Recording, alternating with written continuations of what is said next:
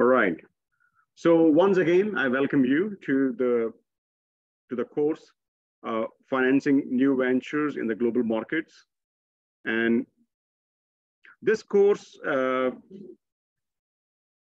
we primarily we will be studying. Actually, this course is a part of corporate finance course. So financing new ventures is a subset of corporate finance. So when you are studying financing new ventures, technically you are studying corporate finance. And there are three important things that we shall be studying in this course. What type of long-term investments should the business entity must undertake? Because the idea of financing and investing is very interesting in the sense that we have a saying that like financing, like investing. The kind of financing you have would determine the kind of investments. I don't know if I said in some other course to you or not, but financing is basically where money comes from. And investing is where money goes to. So if you are a company, if you are a controller, or if you are a treasurer, or if you are a CFO, or if you are a CEO of a small company and you're doing all type of things, including financial activities also, then as a corporate executive, your main job is to get the funding and then investing it and making sure that what you get from investing is more than the cost of financing so that you remain a profitable and sustainable business organization. Because you can have losses, but you can't have losses for the long term or for the secular time period, because eventually then the company will not be able to bear those losses, because every loss is an erosion of your capital. When I say erosion of capital, it may mean that if you have invested, if you got the financing of 1 million, let's say 100,000 euros, and you are able to invest that financing of 100 million euros in the projects, in the assets, in the investments, that at the end of the period, you are able to produce 120,000 euros. So it means that you have created a new value by 20,000 euros. This 20,000 euros, it adds to the company's capital. But if, imagine, you are not having a profit gain, but rather you are losing, 20,000 is a loss. So basically, your capital will decline by 20,000. And if it goes next year, again, eventually, the company will no longer be sustainable to be continued. And that leads to the corporate bankruptcy and eventually insolvency. You see my point? So therefore, we say that like financing and like investing. Then the question is, do we have an ecosystem in which we make sure that our return on investment is more than the cost of financing? Because see, this question is very important. You get the money and then you use the money. So technically, a firm is a mediator between funding, financing, and investing. So you are the corporate entities, they are the intermediaries or the go-between the financing and investing. But there's a problem now. The problem is the timings. The timing is very important in finance. You never get funding every day. We never get millions of euros of financing every day, and we never make millions of euros investment every day. Then what do we do on a daily basis? We operate, we work, this 9 to 5 thing, yeah? We operate. And what do we operate? We operate on our machinery. We check that there is no breakdown in the machinery. the maintenance is good. Okay, we make sure that our laborers, our workers are giving the best of the talents to the organization. There's no loss of human resources. There's no loss of financial resources. Loss of financial resources, you could borrow money at 1%, but because of your slackness, you haven't used that exercise, you have got some wrong form of funding with high cost. Financial wastage. You also have a material wastage. How? Your production is based on, you have a factory type of organization and you have raw material inputs. Nobody's taking care of them. They're getting lost. They're getting depleted. They're getting, wasted. So we make sure that you make the best use of resources, the optimum use of resources, and also you minimize the wastage and losses. And whose job is this? Controller's job is this. The designation of the job could vary. You can call them internal controller. You can even call them some, what could be the other names? Yeah, there are many names, right? But usually we have the person who is more responsible for this job are the internal controllers, internal auditors, treasurers in big companies, and even in the bigger companies, like some kind of multinational global companies, we have this very important designation called Chief Financial Officer, CFO, who is sometimes even more important than the CEO. Because if CEO has to make a decision, he has to ask, do we have money to invest? Right? So therefore, timing is very important. And when I'm saying this thing, timing, here I underline this thing, taking care of machinery, making sure that the workers, not everybody goes to lunch break same time. When the machines are running, okay, no wastage, electricity saving, and all these things. So this will make sure, all these tiny, mini things will make sure that the return on investing is more than the cost of financing. That's one thing, timing. Internal control system. But then there can also be some external eventualities. You can have a fantastic investing plan, financing plan, but suddenly the geopolitical situation becomes very hostile. It's none of your fault, but it's an external threat which you have to live with it. Everything was great. You are going to invest some couple of millions of euros in R&D, and then came COVID-19. So these type of externalities or these external contingencies can also come in your way to thwart, to block your, so you can be living in the unfortunate events. The corporate history is full of people, very mediocre kind of, very people who became very successful because they were in the good times. And corporate history is also full of those genius, those gems who disappeared from the scene because they were in the bad time. So timing is very important. And timing is not only coming from your internal situations, but also they come from the external events as well. Yeah, you can be a best company in the world. You marvelous people you have in your organization. The demand for the product is really huge. People are queuing up.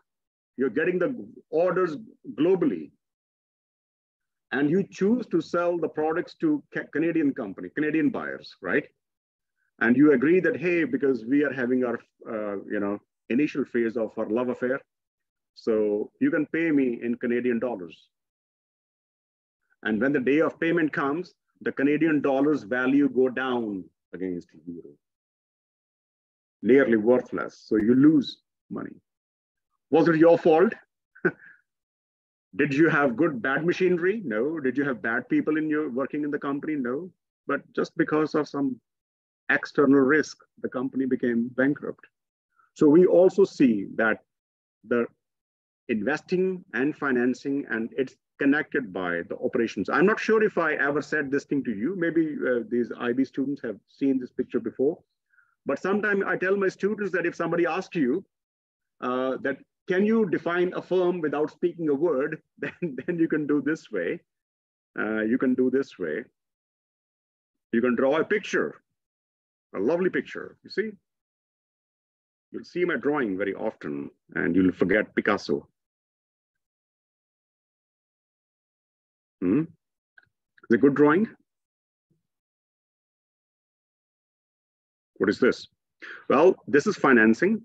Let me see if I could use a text here. This is called financing. And financing is what? Did I use a phrase, something? Money comes from. Money comes from. So financing is money comes from. Financing, money comes from. You are an entrepreneur and you are financed by investors, right? And who are your, what are the two broad category of your investors? Yeah. Sorry? No. That's you're going in the portfolio. You're going in the wealth management. I think you should find job in KPMG or in Maryland Lynch. Yvonne, you're right, but not in this context. Yeah. You have two types of investors. The one category of investor is who want to give you money. You do pitching, you present your case, they agree with you, but they say, you know what, I want to give you money on the promise that you would make a commitment with me that you would be returning it to me on certain time period, yeah? And you will also pay me some fixed rate of interest or a flexible rate of interest, depending upon the agreement. So your investors, those who give you money, from whom the money comes from, the investors, they are the first category I said, those people who say that we want to give you money, but give us fixed rate of interest and make a commitment that you return the money also. So I give you 100 euros, pay me 10% rate of interest, and after 2 years, annual interest plus the 100 euros, give it back to me. Make sense? These are called debt holders. Debt investment, okay?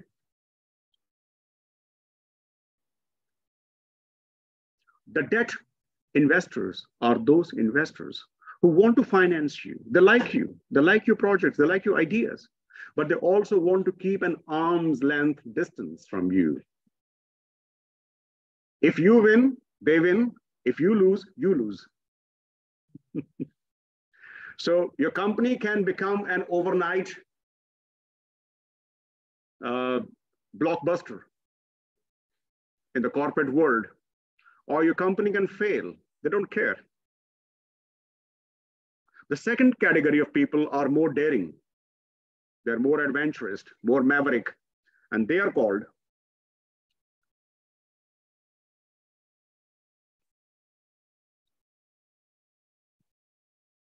equity investors.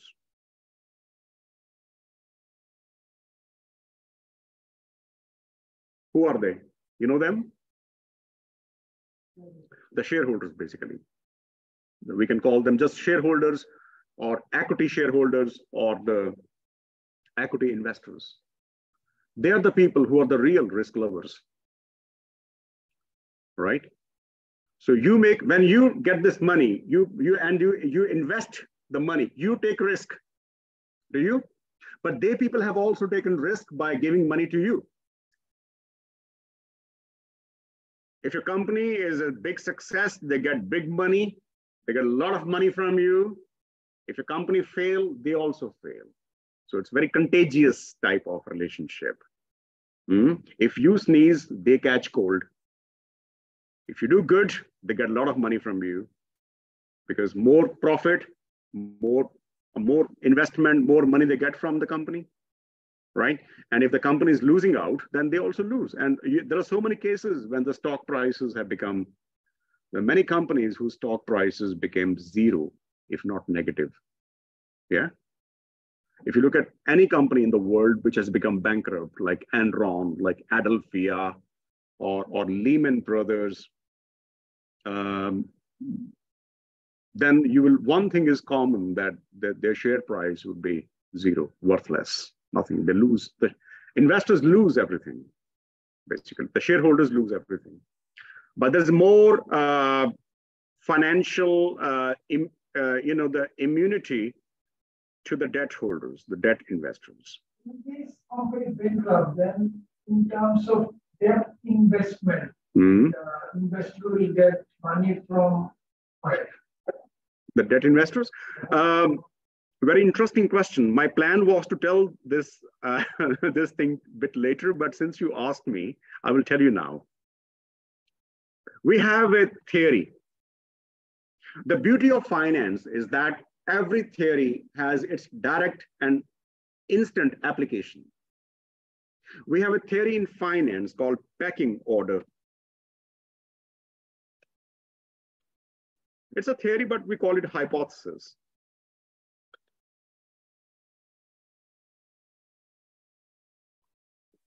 What do you mean by the word pecking?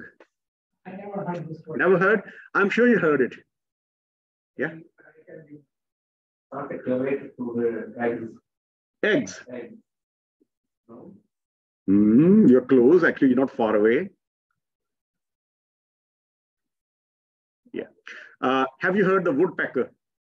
About woodpecker? Have you seen this bird, woodpecker? Yeah. He's pecking the wood. So the idea is that if a company is dead, who pecks it first? It's a bad way of portraying the whole thing. But basically it means that when the company is in crisis or going to be bankrupt, you need to give some money back to the stakeholders, right? And in which order the company should be pegged by each stakeholder. So you get the idea of what pecking order should be. Always, the government is the one which says that, hey, when the company is going to die, or after all, when the company is in a crisis, the company is attached by some authorities, some official, and then they say, hey, now we will sell the assets of the company, and whatever the proceeds come, we will give to the stakeholders. So the first stakeholder who is in the queue to get the money from this dead company, the government is the one who pecks first.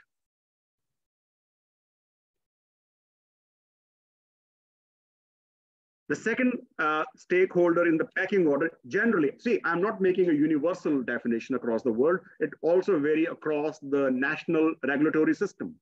But these are the general guidelines of pecking order. The second one is the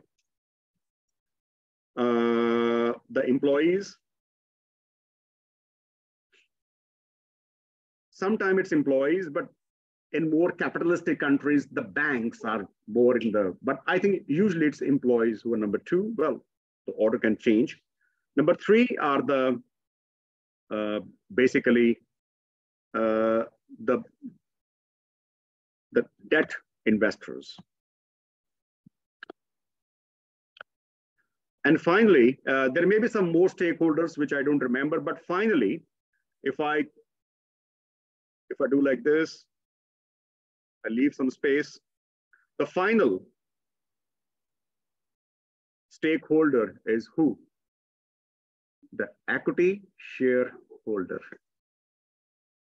the equity capital investors, or the commonly called as a shareholder.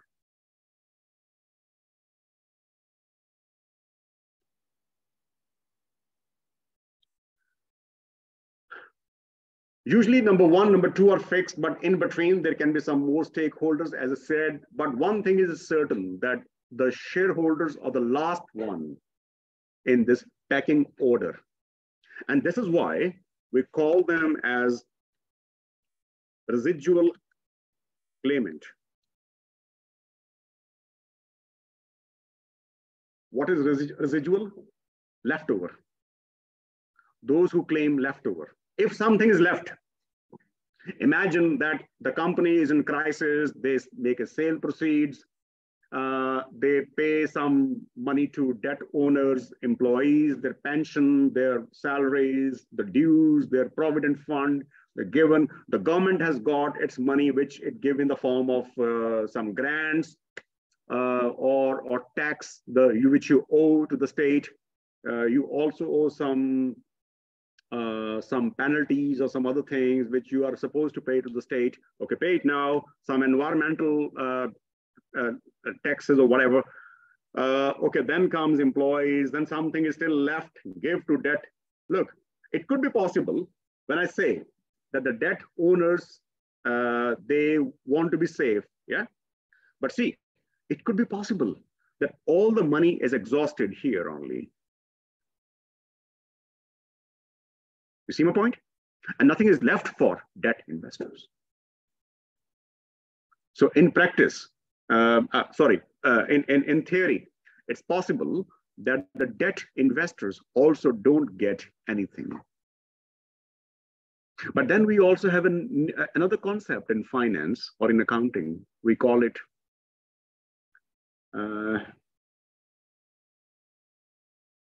perpetual succession. Look, what kind of word I'm giving to you? It does look very bizarre word. Perpetual succession. We assume that the bankruptcies or insolvencies or dissolution of companies are just exceptions. The companies go, companies continues. Maybe the company become in a bad shape. Maybe somebody buys it, yeah, and then start restructuring and the things continue. Look, companies are not like something that there is a fire and it got burned. No, if the company is bankrupt in a very bad shape, it could be possible that in the restructuring, somebody else buys it.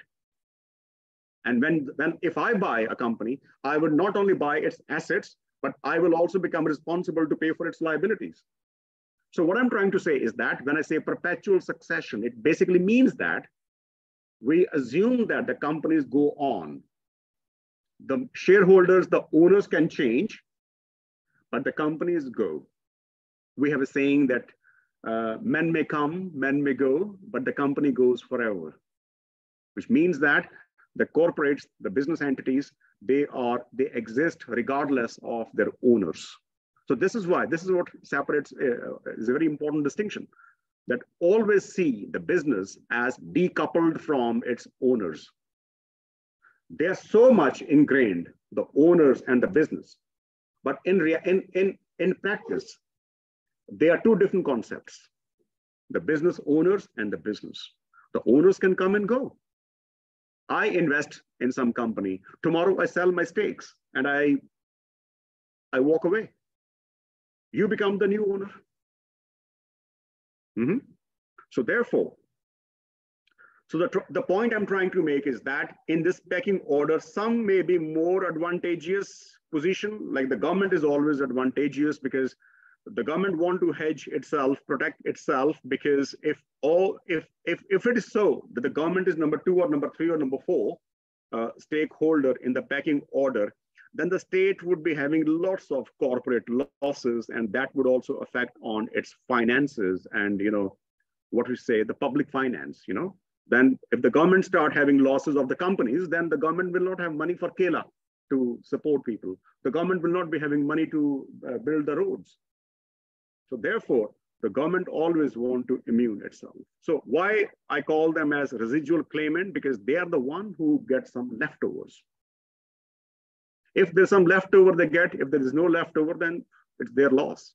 Well, it's their risk. They took it. Nobody forced them to become shareholders. It's their informed decision. So one very important characteristic you can draw from this discussion so far is that, thank you very much for raising this point, that now we have evidence that between the two types of investors, the equity investors are more risk lover than the debt investors. And also they are also most profit gainer in case companies. Well, they expect gain, right? There's no guaranteed gain. They expect. Yeah. if their homework, if their calculations, if their intuition even, if it goes correct, they gain, but they may lose also. Yeah, losing doesn't mean that they lose everything. I mean, if you buy a share for 10 euros and you sell for 8 euros, because you know that the price trend is going downwards, then even you get something, but still you lose 2 euros, don't you? So, yeah. Sorry, you were going to say something.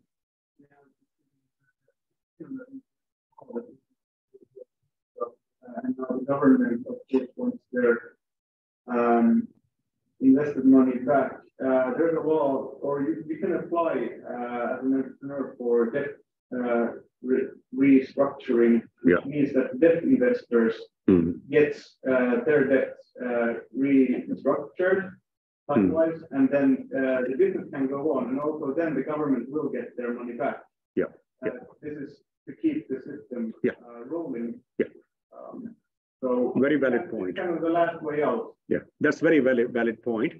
And but then the stakeholders in this case as well, they don't have anything to say. They're just invested their residual claims. Exactly. Yeah. Whatever is the situation, whatever is the government care or the government doesn't care, they are the one who will face the music if things go wrong. But you raised a very valid point, and now it comes to my mind 3 more phrases and words which I think I should discuss with you. I like this way of teaching when we start discussion and then we have some follow-up discussion, something related. The word is bankruptcy, insolvency, and dissolution. The example you gave, when the company is in a deep crisis, they don't have money to pay, and then the state gave them restructuring of debt. Restructuring could be that they refinance you, the state finance you, or the state institution finance you at a subsidized, on easy, flexible terms, so that you have some, breathing space, and you can restructure yourself. Because try to understand, when a company becomes bankrupt, it's not just a loss of the company. So many people become unemployed. It can hit the lenders, banks also. It can hit the suppliers also, by the way. If I'm supplying resources to your company, which becomes bankrupt, then I will not get money from you. And if I don't get money from you, this is an infection, right? What will happen? I have to cut down my labor force. It's a chain. So we are living in an ecosystem. It's like we say the phrase, it's like the ripple effect. So when you throw a stone in the water, the ripples formed. So it's not just one thing. It affects the entire surroundings, basically. Restructuring can happen to insolvent company, but when all these measures, they finally fail, then we call it that now the company is declared insolvent. Insolvent. And then, if finally still nobody's going to buy it, the company's in totally, then we say, hey, you know what? I think now let's dissolve the company. So if you go to its website, it says that the company doesn't exist anymore. That is called dissolution. But you're saying restructuring is a kind of, you are trying to give a treatment to an injured patient, a sick person, trying to make it healthy, revive it, but it's possible that it doesn't revive. So then you give up. So therefore, good discussion. So we are having these pecking order hypothesis. And this happens for the new ventures also. This happens not only the big companies, but now we have different types of investor. But please remember one thing. It's very crucial that you remember. We have so many new words, the angel investors, or we have kind of crowdfunding, or the new words, the new types of unorthodox type of funding. But they are the hybrid between debt and equity. So in theory, nothing has changed. So the one extreme is that you are fully head-on investors, big risk, You are the equity investors. The other form is that you are comparatively more protected. And that is debt. And in between, there could be more hybrid type of investments, including these angel investors or these other forms of funding. Okay, make sense? All right. Please tell me one thing. And now I want to test how much you remember what I said. I said some minutes ago that the business is separate from the business business persons. I shouldn't sound sexist, even though men and women here are like in the functional sense, not in the personal sense. The business, did I say that the business is not same as its owners? It's different, right? Financing, who is getting this money? Is business getting or is it the owner getting? Business getting. Equity money basically is business getting from its owners, isn't? Yeah, the shareholders are the owners. When you invest money, when you invest equity in a company, you're the owner. So the question is that who is getting this money? Is it the business getting or is it the owners getting? Business is getting. Company is getting. Exactly. Company is getting, the business is getting, enterprise is getting. Should it be called business asset or business liability?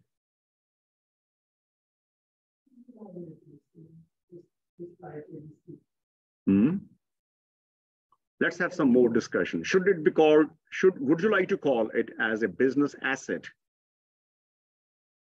because you have money?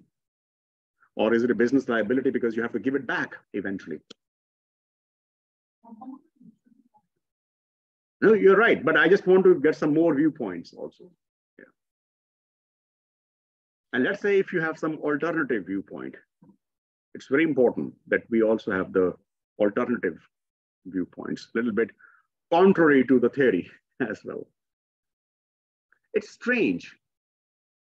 The money is with the company and we call it liability. No, I'm just talking to myself. I'm thinking loud.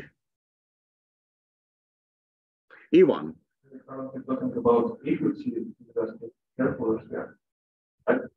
Yeah, well, the yields that we need to pay them, those are liabilities, but the money we get from them in the first place, those are assets. So that's the just for the last year, in particular for the CFA project, I was working a lot with the balance sheets. And yeah, I believe those are assets. Okay, I got your point, but I will not reflect it yet. Yeah, let's get some more ideas. What do you say? Is it liability or asset of a company? You are very categorical that it's liability, right? And Ivan is giving from some equity investors' point of view.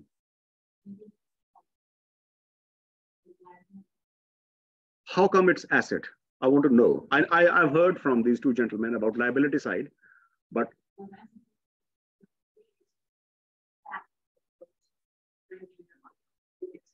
how would you do it? You use the assets to build your company and build your actions. Say a bit more specifically. How would you build the company? How would you do? Okay, you get the money. You are the CFO. The money comes to you. Okay, so the money is with the bank now. Yeah, you say, hey, overnight, oh, 1 million euros. I'm rich by one. Invest it, exactly. So when you have this money, what would you do? You will invest it. So now please tell me, compare it with the left side of the those words, investing. Money goes to, money goes out. And where money goes to? Money goes to buy assets. I borrow money from the bank. I borrow from individual investors. And then there's some very super brave people who chose to become my equity investors, and I now have 2 million euros. With that 2 million euros, what I do, I buy maybe building, I buy machinery, I buy some company assets, you know, R&D, all these things, right? Then it becomes assets. Mm-hmm. Yeah. So therefore, when you only see the financing, side, technically, it's a liability. Look, the money is same, right? The color of the note is same, right? But when you get it, it's a liability because you have to give it back. But when you are utilizing it, you're investing it. After all, when you get money from investors, it will not remain in your bank account only. You're not a bank, by the way. Yeah? You have to invest it. So this is liability. And one, again, a very simple way of expressing a liability is that what you owe is a liability. Mm-hmm. And assets are what you, can you find some words sounding similar to owe? Own. So only the N changes. So liability, if you have to say in one word, in the simplest form, liability is what business owes to insiders like shareholders and the outsiders like suppliers or the banks and so on and so forth. And what do you do with that money? You invest, you buy, you do R&D, you buy building, you purchase land, you have the infrastructure, you buy some technology, including raw material, semi-processed goods. But in a nutshell, you own it. The business, not you, but the business owns it. So what you owe is liability, and what you own is the asset. Mm-hmm. So this is the definition or simple way of expressing. Now the question is, I come back to the original discussion again. If a business has to be successful, sustainable, look, when you get the financing, you need to pay them, right? So there's a cost. And when you invest, you get the return. So what should be more? What should be more than what? If you're, okay, let me put it this way. If your overall cost of financing is 5%,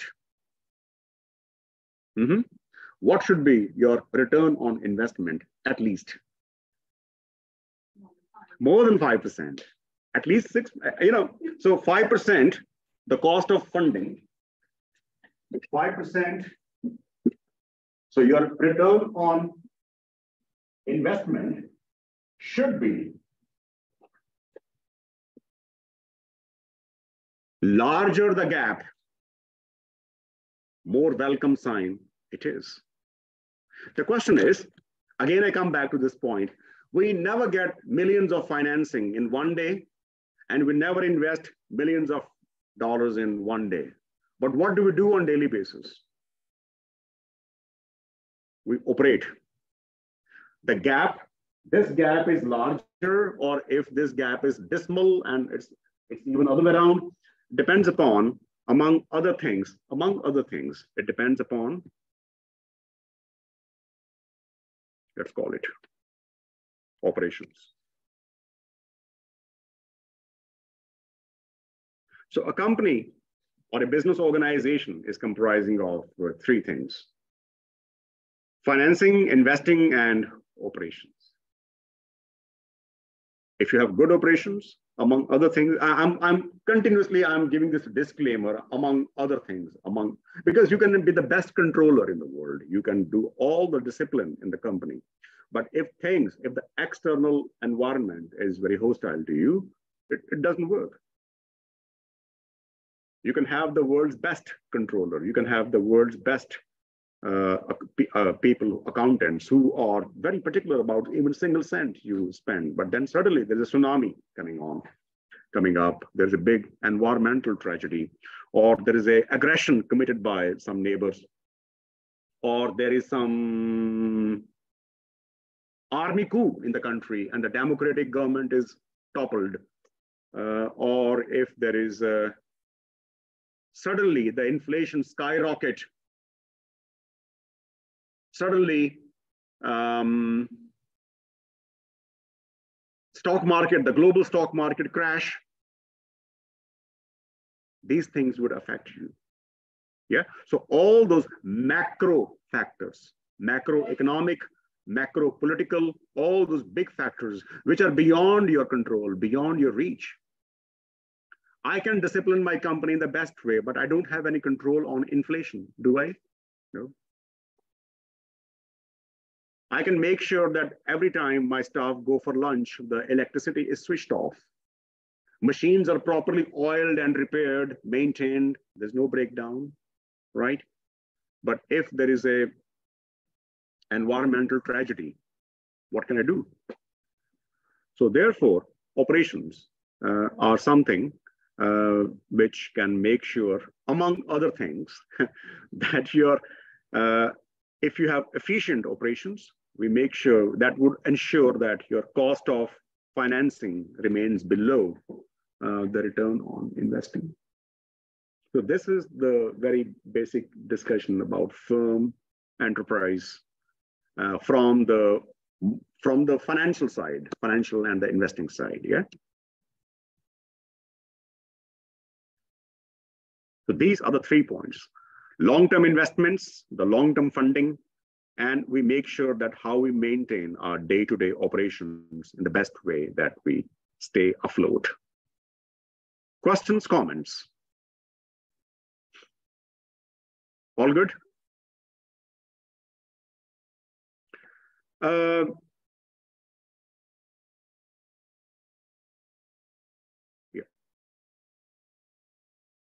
Sorry, I'm quickly having a glance at the slides so that I know that.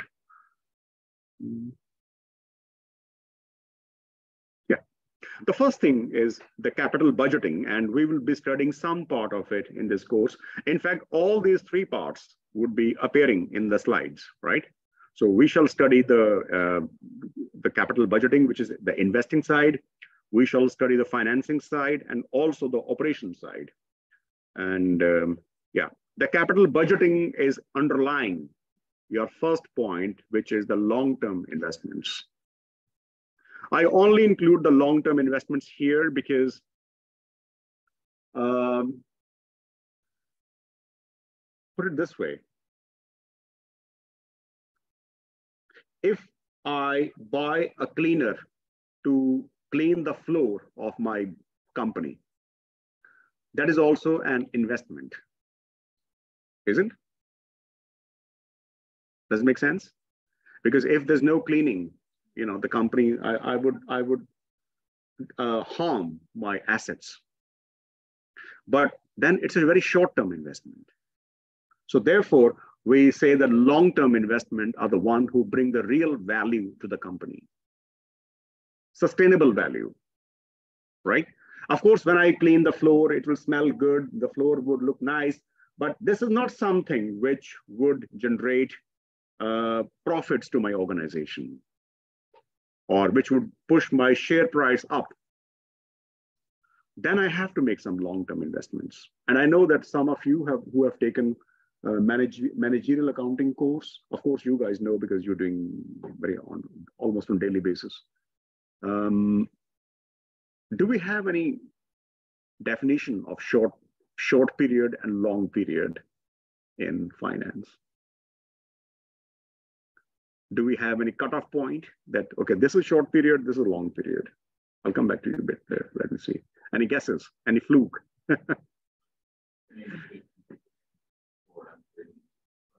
Absolutely, absolutely.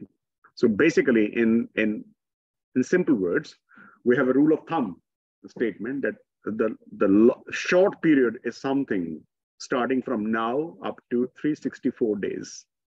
But anything which start from 365th day and onwards could be 20 years, could be 30 years. It's all called as a long period, right? And usually we call the short period as a current period and the long-term period as a non-current period. This is where we differ from we differ from economics. If you look at the economics, the macroeconomics, you will see that they have 3 periods. In fact, more. They have 5 periods. The one is very short period. Very short means day on day basis. And then they have a short period. Again, there's no limit.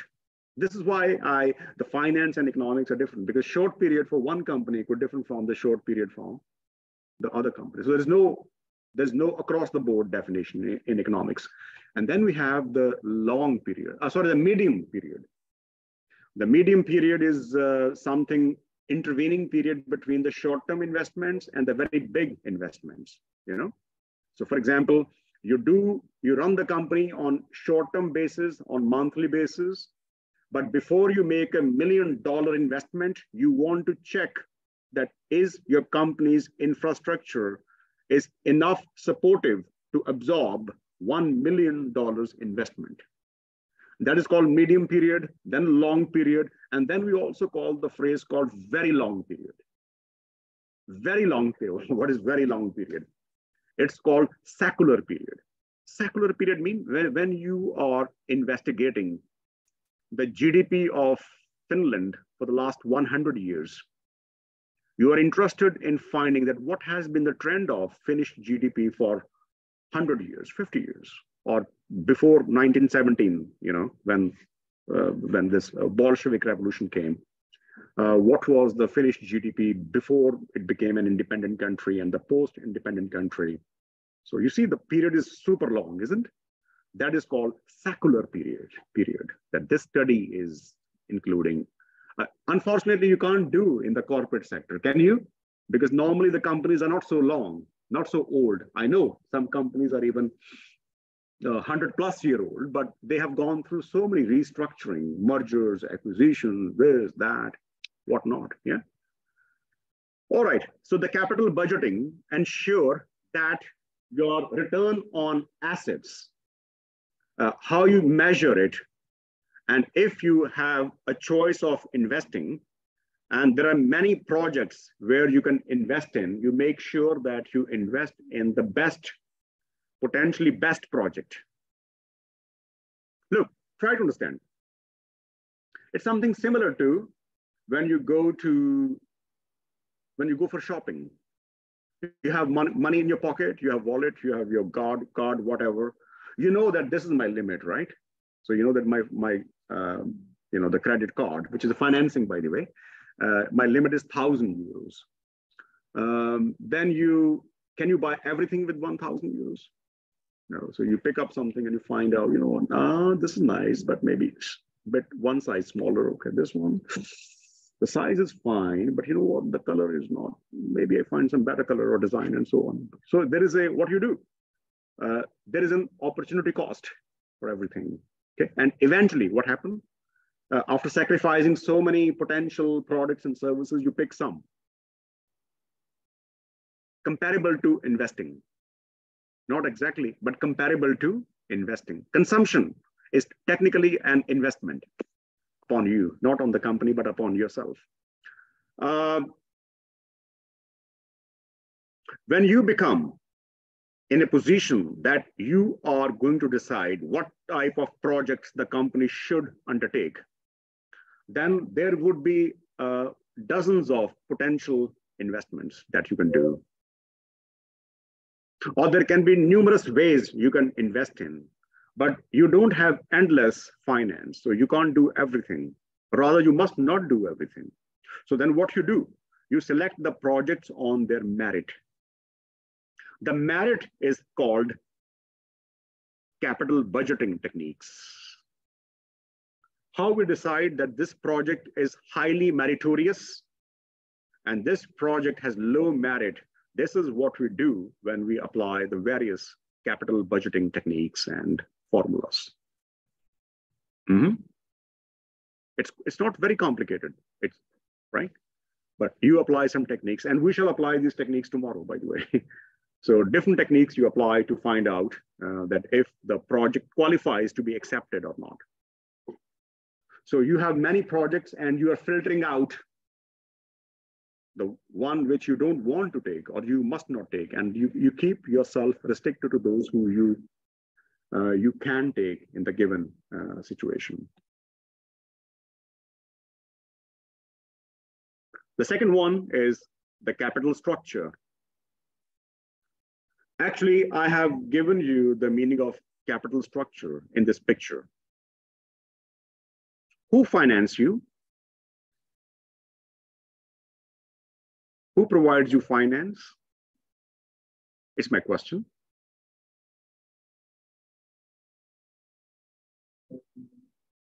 Yeah, the debt and equity. If I say that for this company, 40% is debt. Don't ask me how you decided, but that also we shall learn that on what basis you decide that this should be debt and this should be equity, right?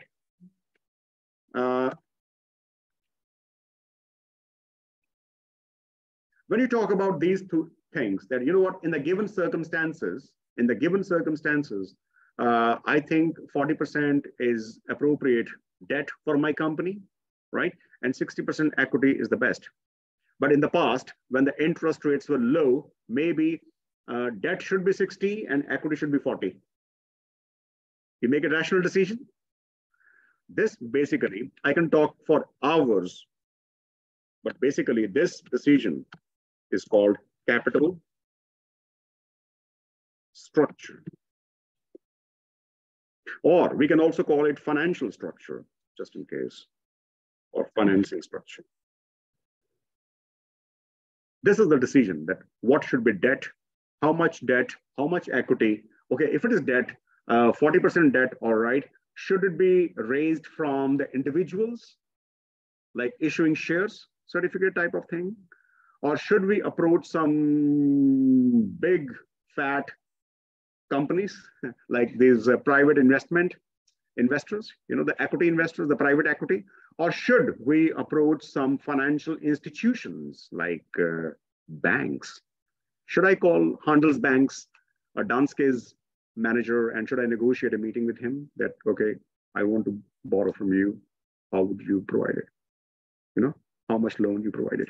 So essentially, when we have this type of discussion, when we are debating what to invest, what not to invest, that underlines capital budgeting.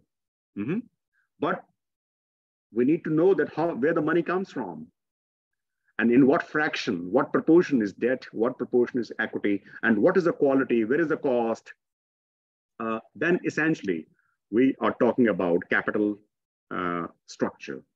And I can say that we have done a lot of research here in YUMC, and we have so many publications with my students about this part, financial structure. What should be that? I have some papers about capital structure of Finnish companies and how they have an impact on how they are related to the company's performance. Right. So this is I'm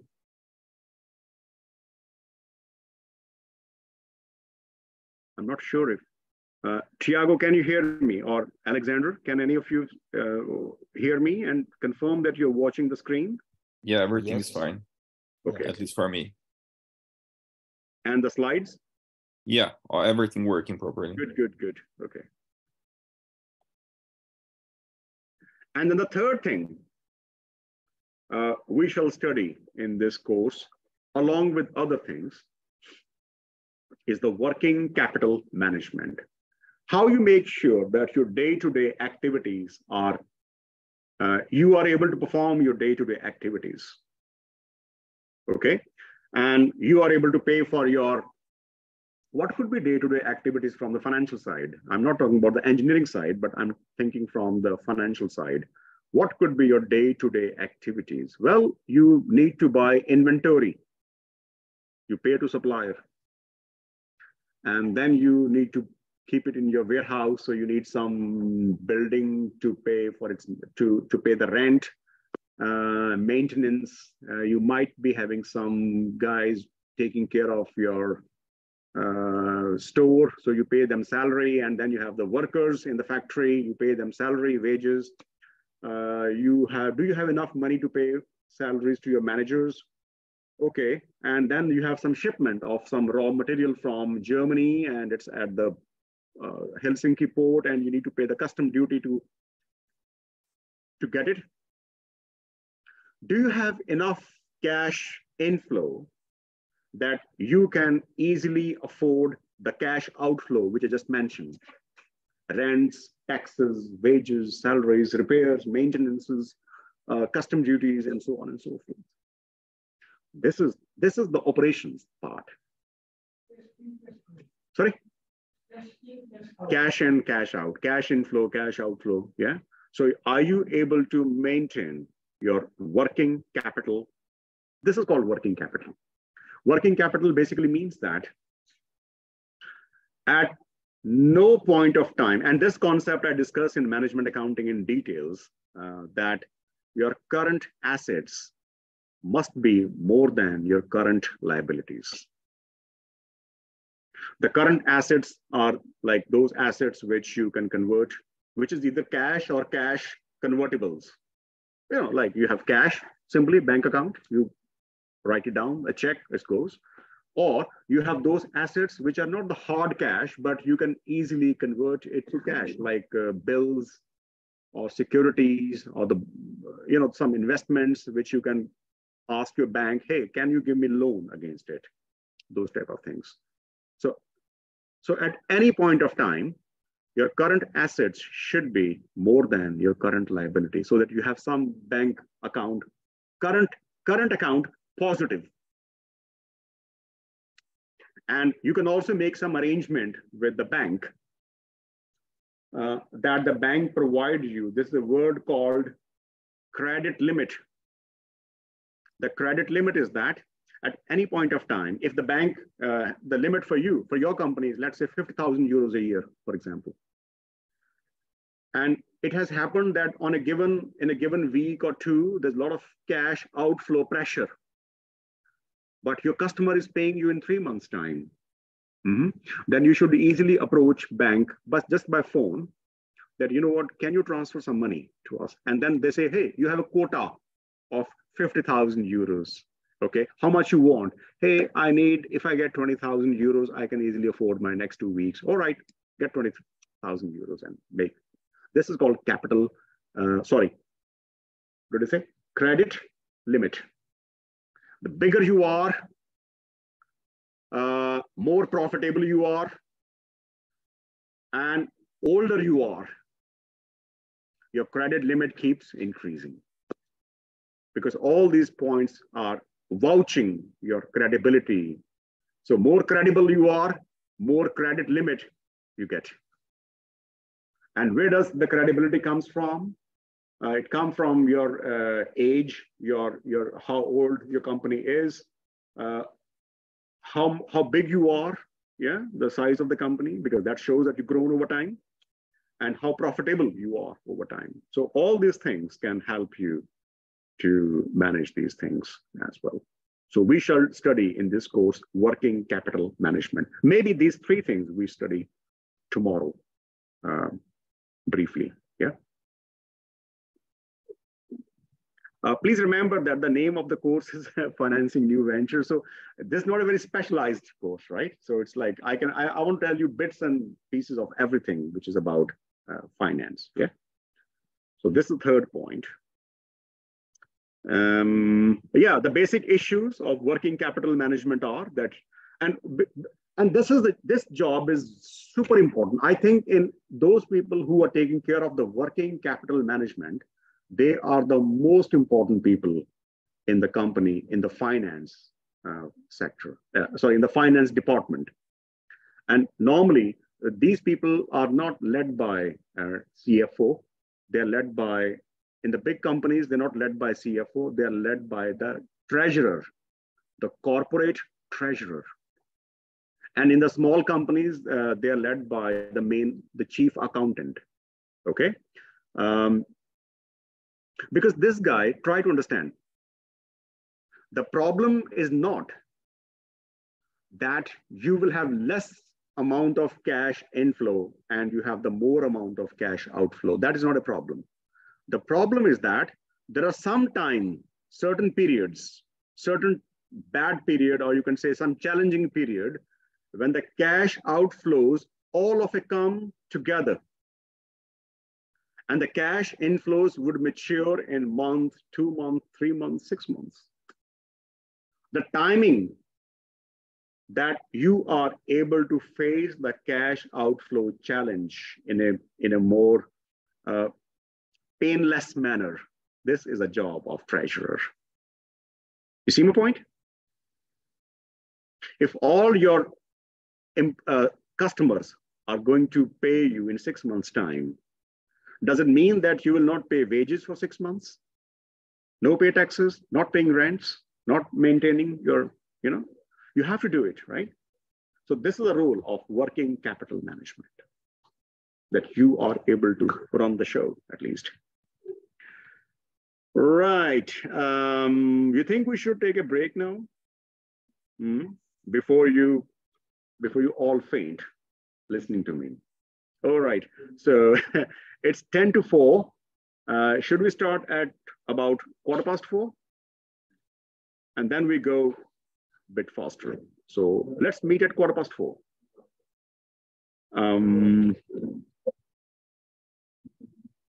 All right, so what do we do now? Well, I take a pause. Okay, so we continue where we left earlier. And I guess the screen is being shared. Well, that's what I at least tried to do it. But okay, I'm sharing the screen, all right. Now, the next slide is basically talking about, it gives you some glimpse of the financial markets and the companies and how essentially the network between the firms, the government, and the financial institution could be established. And this figure, this exhibit could be a very good indicator about it. And I would explain this entire network between the financial institutions and the corporates with the example of a real life company, and I would be choosing the Finnair as an example. Remember, the name of your course is New Ventures, and Finnair is not a new venture, right?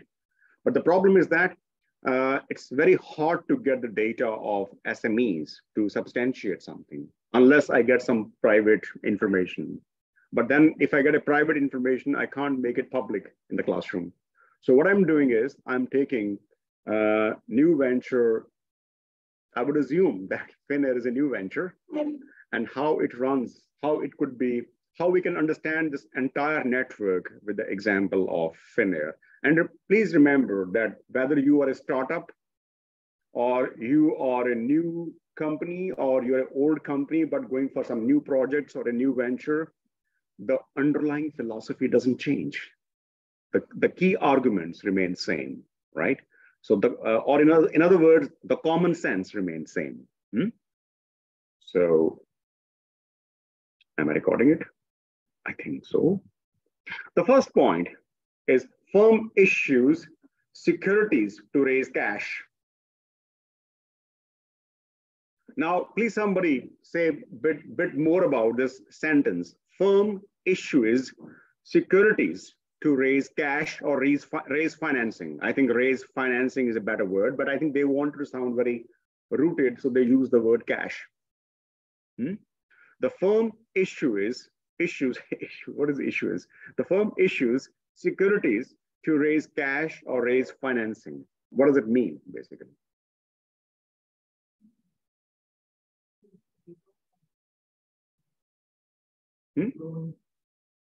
Yeah. The bank loans, yeah, that's one form of financing.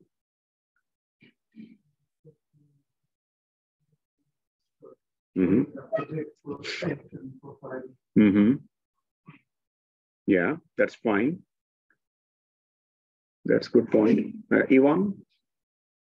I believe shares can be counted as securities as well. Yeah, Let's see that we have Finnair. How does Finnair, what does Finnair to get the financing? Well, I did nothing. I just went to the cash flow.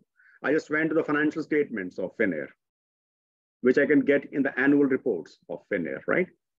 At some stage, maybe after I show you this network, I would show you how you can get the, if you want to mimic your existing company with some big established company, then you can easily go and check that what big companies in your industry and sectors are doing, and then you can reflect yourself that where do you position, right? It's more like a comparative analysis. If you look at this company called Finnair, you will see its cash flow from financing activities. And I did nothing else. All I did was I went to the Finnair's, because I want to prove the first point, that firm issues, what's wrong with my English today? The firm issues securities to raise cash. And how does it raise? It does here, financing activities. Well, what Finnair has been doing, because if you look at this, what is at the top? First of all, these values are in million euros. And the first table, the first column is 21, and the last column, second column is 2020. So it's a comparative. Financing. Proceed from loans. Last year, Finnair got 872.8 million euros in the form of loan. And this year, Finnair has got another loan, or group of loan, up to 396.7 million euros. Loan repayment. Last year, firm, so you can see the negative sign, right? Negative means money going out. Of course, the companies can't always take the loan. They have to give it back as well. So the old loan is replaced with the new loan, right? So you can see that the Finnair has been paying it, and repayment of lease liabilities. Lease liabilities are basically is also a form of loan, but it's like usually on a long-term basis, very long-term loan. Interestingly, last year, Finnair raised equity to the tune of 511.7 million euros. This year, Finnair has not raised any new equity. What could be the reasons that a company is having more loan? Of course, the few things which, the quantitative data tells you very important qualitative information, right? So you need to know that what language these numbers are speaking. And then you have to decode it. Look, debt, this much, debt, this much. So debt has decreased. Debt has decreased. But still they have debt. They have more debt, right? They are raising debt. Share issues. They get some share capital last year. This year, they have got no share capital. So when you compare this with this, when you look at this number previous year and you compare with this number, and then you compare this number, and then you compare both of them with this number and this blank space, can you make some arguments? Can you build up some statements?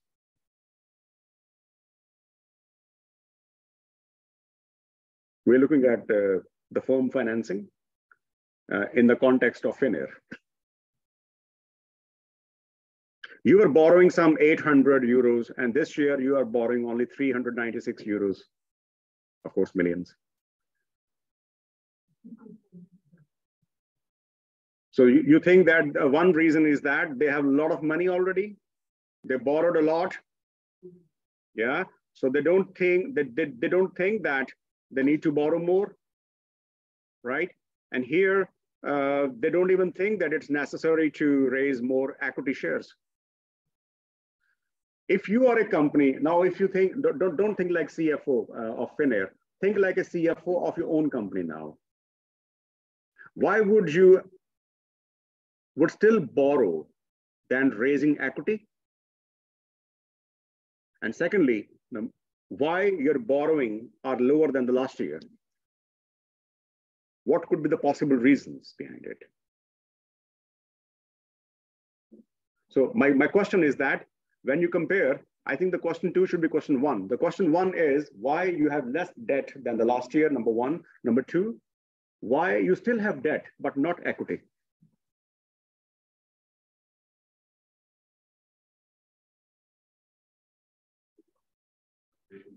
I think in 2020 they were like on the brink of bankruptcy because all of a sudden everything stopped with COVID, so they had to kind of get as much loans as they could, and then also kind of issue the shares. In 2021, I think they don't, or they just get to take the loans that they need. They are not kind of investing. So they're very cautious. Yeah, and like putting out equity at this moment is not too wise because the value of the company is not where it. Yeah. Like realistically, it might be when everything is going. Yeah. Or everything is happening. Yes. Yeah. This is a fantastic statement, and this is called interpretation. This is how we express the quantities in a qualitative form and a narrative form, in a possible story-like form. That could be, we don't know because we're not in Finnair, but what we can gather the information from the external sources that Finnair is not in the best of its times, or rather it's in one of its worst of times. And therefore, number 1, Finnair is borrowing. It's unavoidable, but it wants to borrow lesser than before because more borrowing you have to repay, right? And secondly, as you said, that the company's performance is not so good that raising fresh equity would be actually having a negative market reaction. Maybe the investors are not willing to buy it because the stock price can go down in the market. Yeah. Yes. Isn't there like a limit to the shares that the company can issue to begin with? Yeah. Yeah. Isn't it like, correct me if I'm wrong, like on the top of my head, but isn't it that from a limit onwards, it becomes the dilution becomes like a problem for the company due to the changing in the ownership of the investors? So you mean that, if I correctly understand your question, that is any limit up to which the company can raise its equity? Yes. Is there a limit? Yes. When the company is incorporated by the Ministry of Corporate Affairs, then in your articles of, there's a document called Articles of Association, which you submit with the Ministry of Company Affairs or the Corporate Affairs, or depending upon the ministry in each country, right? In which you make a disclosure that this is what is our company's starting capital, and then you keep it revising over time, right? You can't issue more equity than that. If you want to raise more equity, more capital, then number 1, you have to call AGM, the annual general meeting, and you have to get it proposed by the shareholders voting that they want to have more capital, okay? And secondly, you have to convince the ministry that you are capable of expansion, right? And you can also even think about that in a very rare circumstances, you can even decide that, you know what, the government has given us 100 million euros limit, but I don't think, let's scale down and let's keep it to low level. You can also reduce the limit as well, the maximum limit. It's negotiable.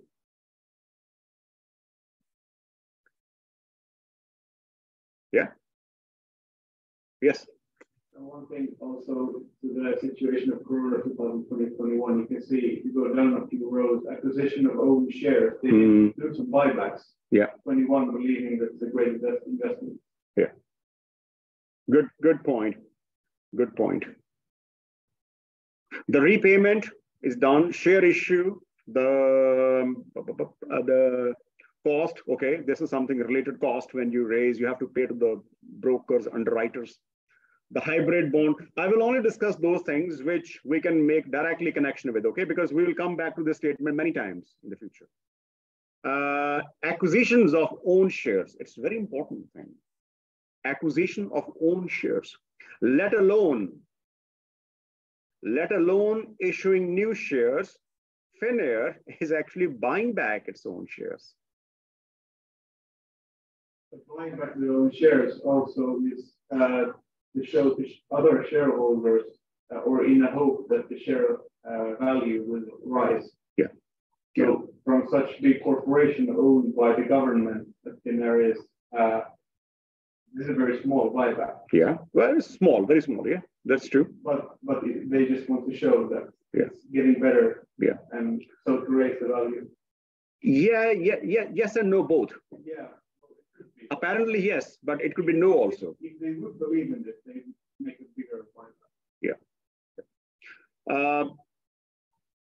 Those who don't have any background in finance, do you understand this meaning? And when you say this thing and this thing, share issue and share return, I can say, let's put it this way in simple words. Basically, the company, Finnair, is asking shareholders that, hey, you know what? Forget that we will be issuing more shares. In fact, we want to buy back the existing shares. Now, there are two reasons why a company would do. The one is a good reason, and the other is a bad reason. The good reason is that, like Apple did for $2 billion buyback. Apple did $2 billion buyback because Apple make a kind of declaration to its investor that, hey guys, you've been so wonderful with us. When we needed money, more R&D, more innovation, you stood by us. You invested in us. And now we have reached the pinnacles of success. We have a lot of money. And I don't think we need more equity because after all, company can't grow unlimitedly, right? And this is the money we want to give you back as a reward. And how they give it? If your market price of share is $40, I buy back for $60. And I'm giving you this $20 extra as a reward for your fidelity, a reward for your support, a reward for that you withstood us. So this is the reward for your loyalty to us. You see my point? Is it a positive thing to do? So you are giving them some kind of reward to your investors of your success. The second is a bad reason. The bad reason is that there is a saying that in politics and in finance, optics can be more important than the substance. Example.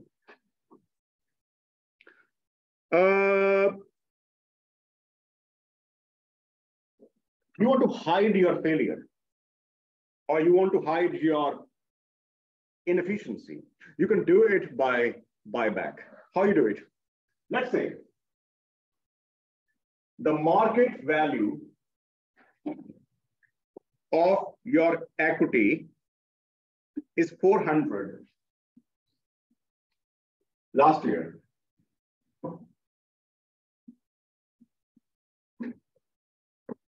This year, the company's worth has actually gone down to 300.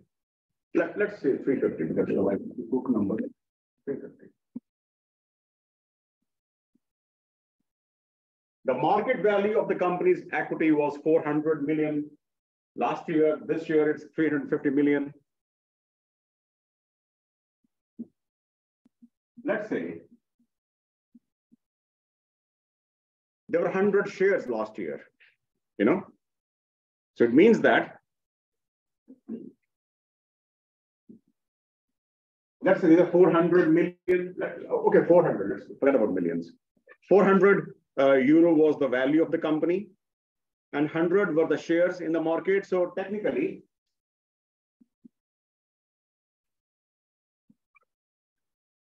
the earnings or the worth of each share was 4. This year has been a bad year, but the company wants to give a very positive optic. The company buy back its share out of 120, right? Now, how many shares are left here? 80, because the company asked 20 shareholders that we are going to buy back or acquire your share. We call it acquisition of shares as it's written here, or the more common words are buyback or share repurchase. Share repurchase is a word we use more in the US. In Europe, we use more buyback. Now you divide 350 by 80. What do you get?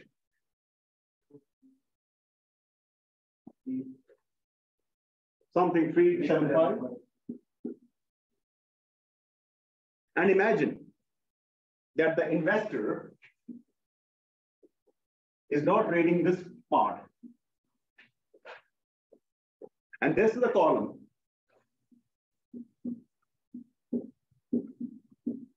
Which is published in the financial media. Are you cheating technically or not? Are you or are you not? This is the last ditch effort to save your skin in the capital market if a company is doing for this purpose. Huh? Yeah, so the optics can be more important sometimes than the substance. The substance is that company is in a very bad shape. Company has lost 50. I mean, you can say about 12% of its capital value has gone down. But on the, then here you are giving a very positive sign to the investors. So the numbers are very innocent. You can twist them the way you want it. Yeah. Okay. So overall, but do you understand this thing? Because this raised very important point that how in finance, if the finance is without any discipline, accountability, ethics, rules, regulation, governance, then it will be a chaos. And this is why the reason I chose to study corporate finance and corporate governance together in my PhD was that on the one hand, I want to study that how the companies grow financially, how they become richer, how their return on investment should grow. But on the other hand, what about the checks, balances, disclosures, accountability, following rules, and so that is part of corporate governance. So this is like a freedom with discipline, you know? So if there's a freedom to grow wealth, then trust me, it will not be a fair and square, because those people who are financially more well off, they would become even richer, and those who are poorer, they would become poorer.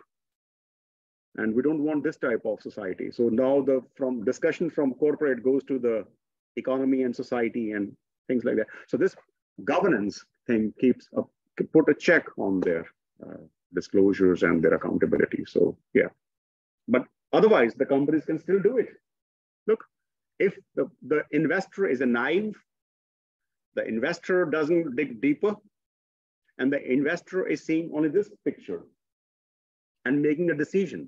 Like if I'm a naive investor, I would see that the company's earnings per share in 1 year has gone up by nearly 10%, you know? So I make a decision to invest. But when I see the company's value is going down, the question is that we shouldn't trust the company on the face value. So when we know a little bit of finance, then we start investigating by ourselves a little bit more deeper. But that was not my point to show this picture, show this statement. My idea was that how the firms, how this company called Finnair raised its financing. And this comes from issue securities to raise cash or financing. Firm invest in assets.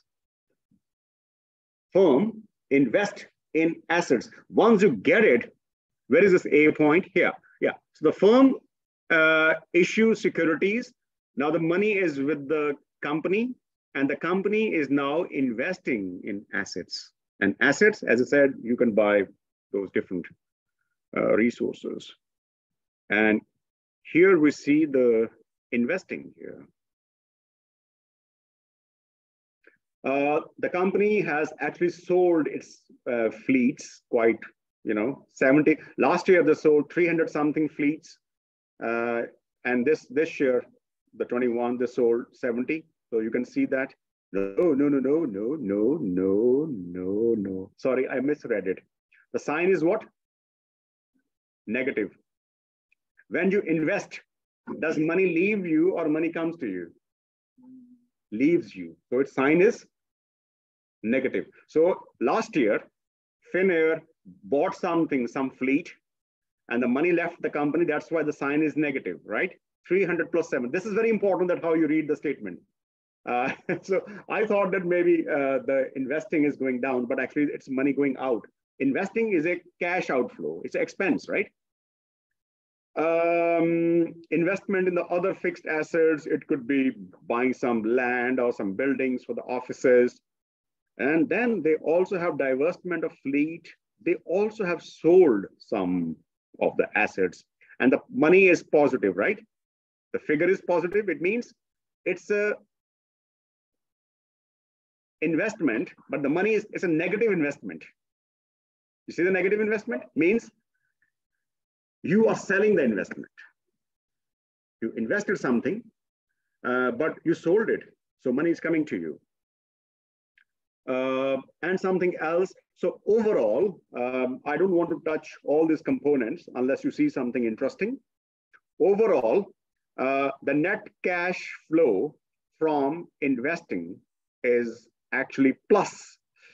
Oof. Now, what does it mean, basically?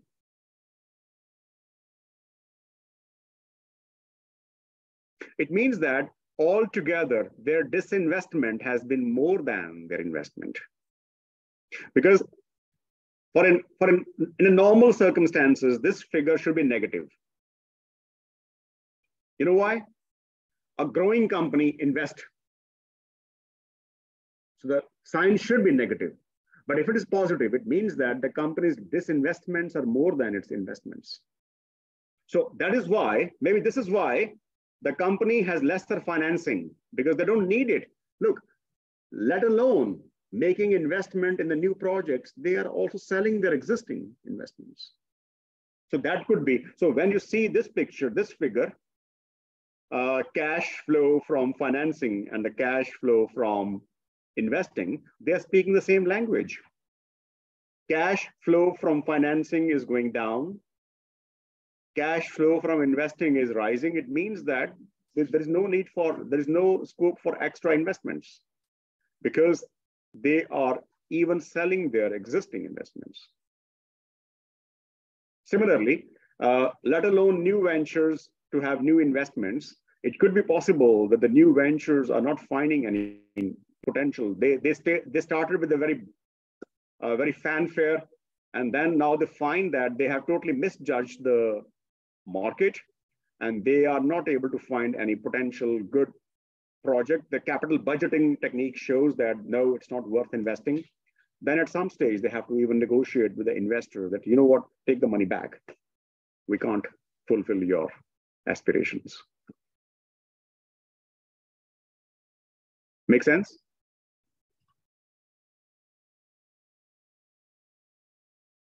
What happens in point C?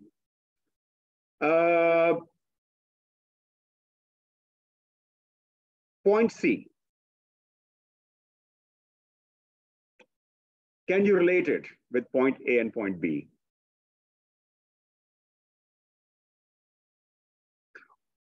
Can you? Operations. And operations are the bridge between financing and investing. And cash flow, so the next thing you should see is how much company is performing in the operating sense. And you can see that even though 2020 was bad year from operations, so it was negative. This year is also negative, but maybe we were discussing that maybe something is happening with the company's operations, or maybe there's some support. There is something going on. The company's absolute performance is still bad because the sign is negative, but comparatively, the things at the operational level have improved. Because you made a loss of 1,000 euros in the previous year, but this year the loss is 25 euros. So loss is a loss, but still the loss is 40 times lesser than the last year. And you can see whether things have improved. Can you see where things are getting better? Yeah. I think there is a change in the trade payables, which means and the financial. This is a big jump. Benefits. So, okay. Yeah. I think the loss have gone down. Huh? Non-cash transactions. Yeah. The non-cash transactions, because there's some expenses which you don't pay. Can you have some expense which you don't pay? Huh? Sorry?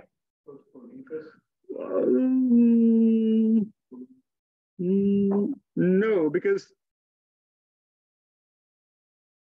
that's agreed, you pay for it. Yeah, that's true, but the government still have to keep in the records the interest. Just it's owned by government doesn't mean that it can write off loans to itself.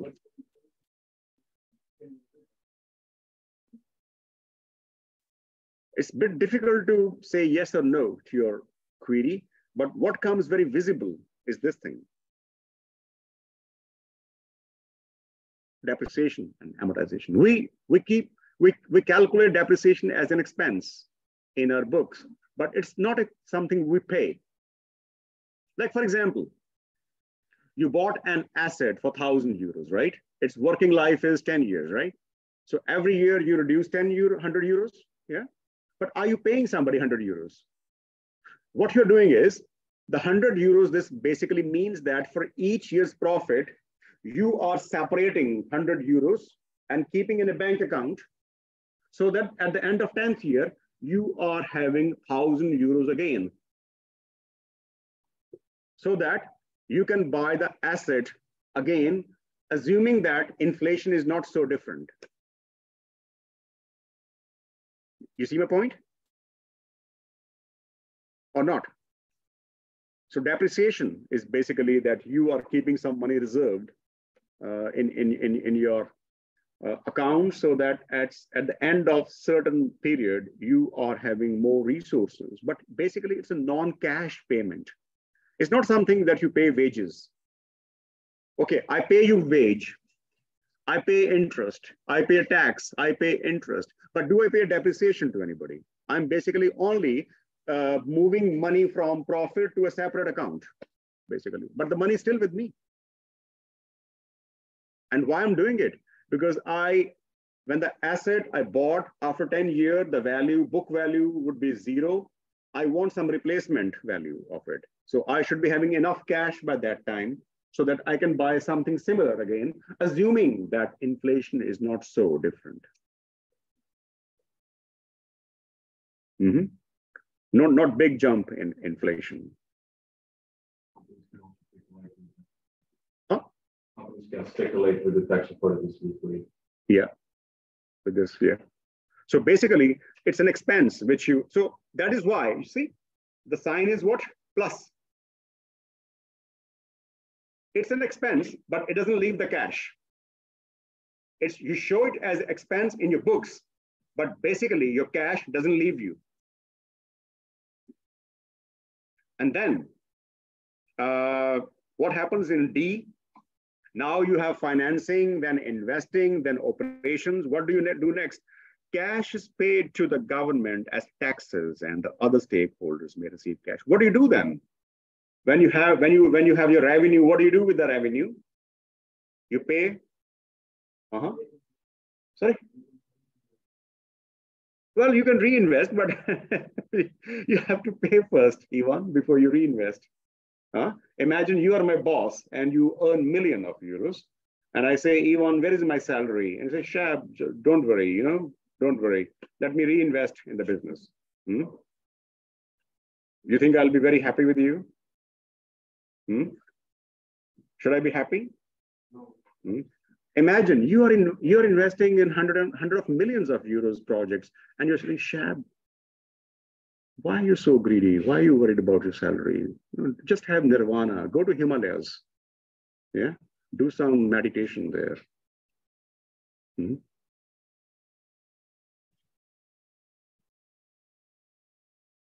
Wait a sec. Yvonne, you have raised very controversial point here. The firm pay to the government, the firm pay to its stakeholders. And how does Finnair do it? Well, the Finnair also do it.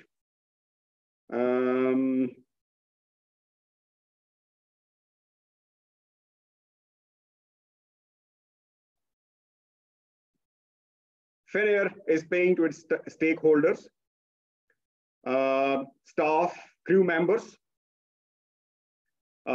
Finnair pays to its suppliers, like those who provided fuel, capacity, material overhaul, whatever. Finnair is paying its traffic charges, and Finnair is also paying to the state. The Finnair is paying to the state in the form of taxes. The Finnair pays taxes.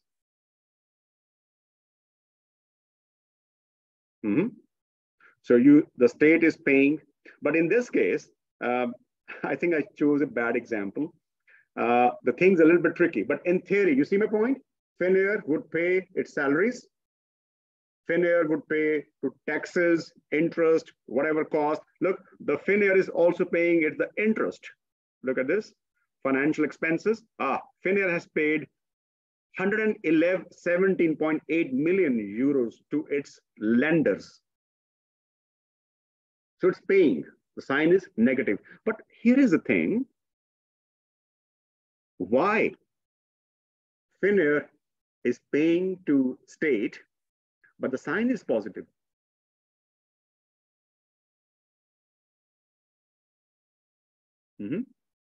Has it ever happened that because sign negative means that money leaves you, okay?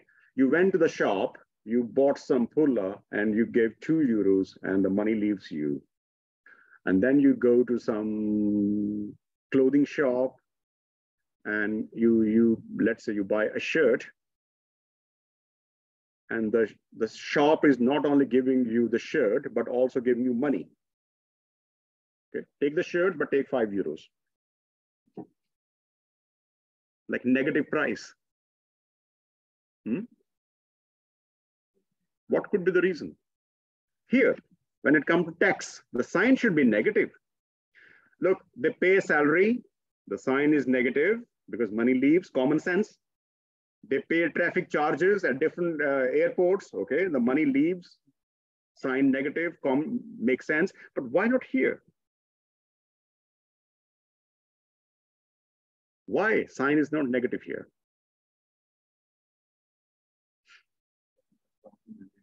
Income tax.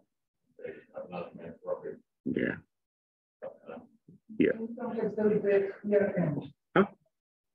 Sorry? For this year, do it next year.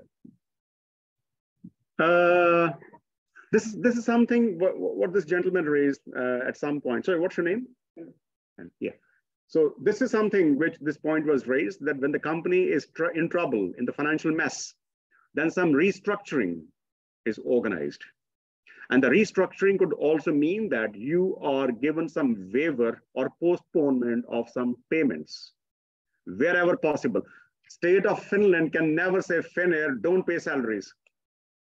But State of Finland can say to Finnair, hey, you can stop paying me taxes until you are on your own. You restructure yourself. You are back on your footings. you're struggling, I can make your life easy by not charging taxes. Or instead, I would rather refund the tax to you. In many states, in many countries, it happens that when a company is having loss, it can recover last 6 years tax paid to the state if it is making consistent losses. So if you have paid 6 profitable years tax to the state, you can get the reimbursement of tax if you are making loss. Because the rule is very simple. When you are profitable, you pay. When you are loss making, you get. It's like a tax subsidy, you can say. So instead of you paying to the state is paying you, which makes sense because this is a very this is a phase which is a difficult phase for Finnair. I think we are more discussing Finnair rather than the concepts, but this just came up with the data. In the good times, Finnair has paid a lot of taxes to the state, and now Finnair is in the bad time, so it's time to be good friends and, you know, to take the responsibility. So the state is paying to the Finnair in the form, but this will never be endless. This will never be forever. There is government owned or else is like. You're right. One reason is that the state itself is the biggest investor. That's one reason. Maybe if it was totally a private company, exclusive, like a typical American company, then this will not happen. This would happen. This would happen. Some amount the company has paid in the last 6 years tax, it would be reimbursed, but not all the money would be reimbursed, not so generously. But you're right, because Finnair is a state-owned company, largely. Therefore, state is playing more role to it. So basically, the state is restructuring its own department, in other words. The same thing happens with VAT. If you are in a business where you don't add VAT to your services, you have tax-free operations. But you do investments and you pay the VAT, then the government pays you back. Pays you back, yeah. VAT. So you have a plus sign on your income taxes. Yeah, you're right. Another thing which Finnair can do is that it can put a moratorium on debt, which means that the Finnair doesn't have to pay interest and doesn't have to return the loan for certain years. And then the banks can ask that, what is our fault? You know, and then the state of Finland can pay on behalf of Finnair, or make some arrangement with the banks that can you wait for 2 years before it pays? Well, they say, all right, but after 2 years, pay our interest due, but also pay us we use a phrase called penalty interest rate, or we call it penal interest rate, which means like a payment interest on top of interest. Yeah. C is done. D is done. Reinvest cash flow back to business. Now, now it's your point that since you have paid in a normal situation, when you have a positive profit, then what you do, you invest a certain portion of your profits back to the business. It's called recapitalizing. You're reinvesting into the capital. Okay. It means that because usually when you have the profits, and it's not a not Finnair situation, but a positive, you know, the positive profit, then out of the profits, you pay a tax, corporate tax.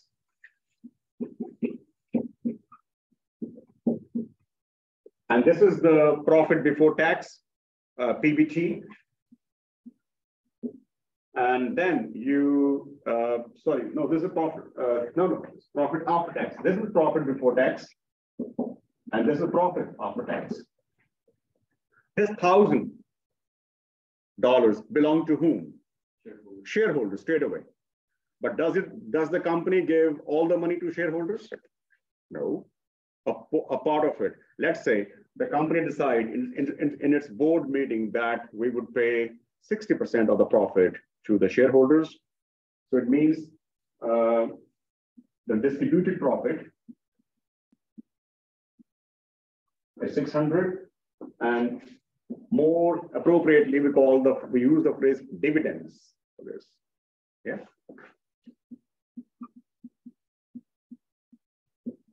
And the remaining 400 is called undistributed profits. And why we keep the undistributed profit? Why don't we distribute all the profits to the company, to the shareholders? To make the investment, yeah, of course. If you, the positive thing is that if the company has good prospects in the future, you can expand. Or the negative reason could be that if the company is in trouble, you have accumulated a lot of money over the time as undistributed profits, and you can meet the challenge, in a more streamlined manner. You don't have to be worried.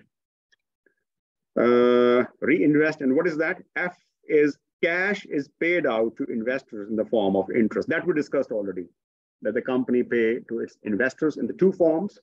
Those who are debt investors, they get interest, and those who are the equity investors, they get dividends. Those who are the decide like how much you reinvest or just like save for later? Good point. Actually, I would say that when the company is in the initial phase, then this decision is more crucial, that what percentage you invest, keep the reserve, and how much you distribute. But over the time, I tell you, then it becomes more like a tradition that a company would always invest certain percentage, the company would always distribute the profits to shareholders, certain percentage of profit, and they would keep the remaining money as a reserves and surpluses. And these reserves and surpluses are not only kept for the good reason, but also to meet the future challenges.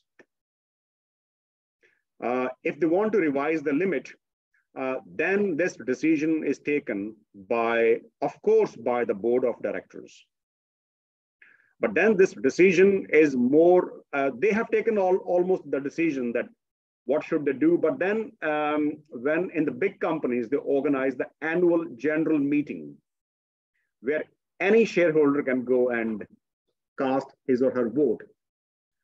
Then they are making a proposal that, hey, shareholders, we are proposing for the next 5 years, we are proposing that up till now, we were distributing 30% of the profits, right? And 70% we were keeping as reserves. But you know what? We have observed, or we have analyzed, that it's a high time that we make big investments in Asia. Or it's a high time that we make make some alliance with some African airlines. So we might need more money. And we don't want to put any pressure by borrowing more, because when you borrow, you are under pressure to repay. And the time is not good for raising new equity. But the good news is that we are having good, profitable company. So we are now planning to reduce the distributed profit from 30% to 20%. So that for the next 5 years, we are able to meet our expansion needs. So you have to serve that. This is where the corporate communication becomes very important. How you communicate. There's one student of mine, she is writing a thesis on corporate communication through numbers. That how there are different ways to talk to your stakeholders. The numbers are same, but how you make the interpretation in different contexts. With the same number, you talk different things with the shareholders.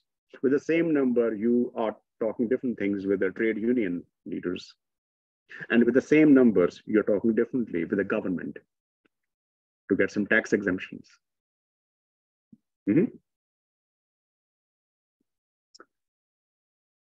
Yeah. But I have a question for you. Imagine you are my equity investors. and I'm running good show. The company is really doing well. And I'm giving you profits. Everything is normal. I'm running good show. I get good profits. And every year I'm distributing profits with you. I mean, 30%, 40%, that's a different thing. Is that the only thing you get from the company? Is that the only thing you get from the company as an equity investor? Look, with the debt investors, the things are very black and white. I lend you money, you use my money, you pay me interest rate, and at the end of the period, you give the money back to me. Thanks, simple. It's like plain vanilla relationship. But what about the equity investors? The one form, simple form is that your company is making profits and multiply by the amount of shares, number of shares I have, you give me profit per share, dividend per share, I get it, all good. What else I can earn from by investing in your company? Can you explain to the? I mean, you bought some share and it might grow even more. For example, you bought it like for the price of 40 euros. And after 2 years, it's 60 euros, so you have a gain of 20 euros. Yeah, so I can sell in the market. But when he sell for 60 euros, the 40 euros share, he sold it for 60 euros. I didn't give him 60. Market gave him, because this is my reputation grown in the market. The stock price is going up. So maybe you are so desperate to buy my company's shares. And then he sells and you buy. For him, 60 euro is good. But for you, 60 euro is very low price because, hey, you know what? This company has more growth features. Of course, our decisions can come totally opposite.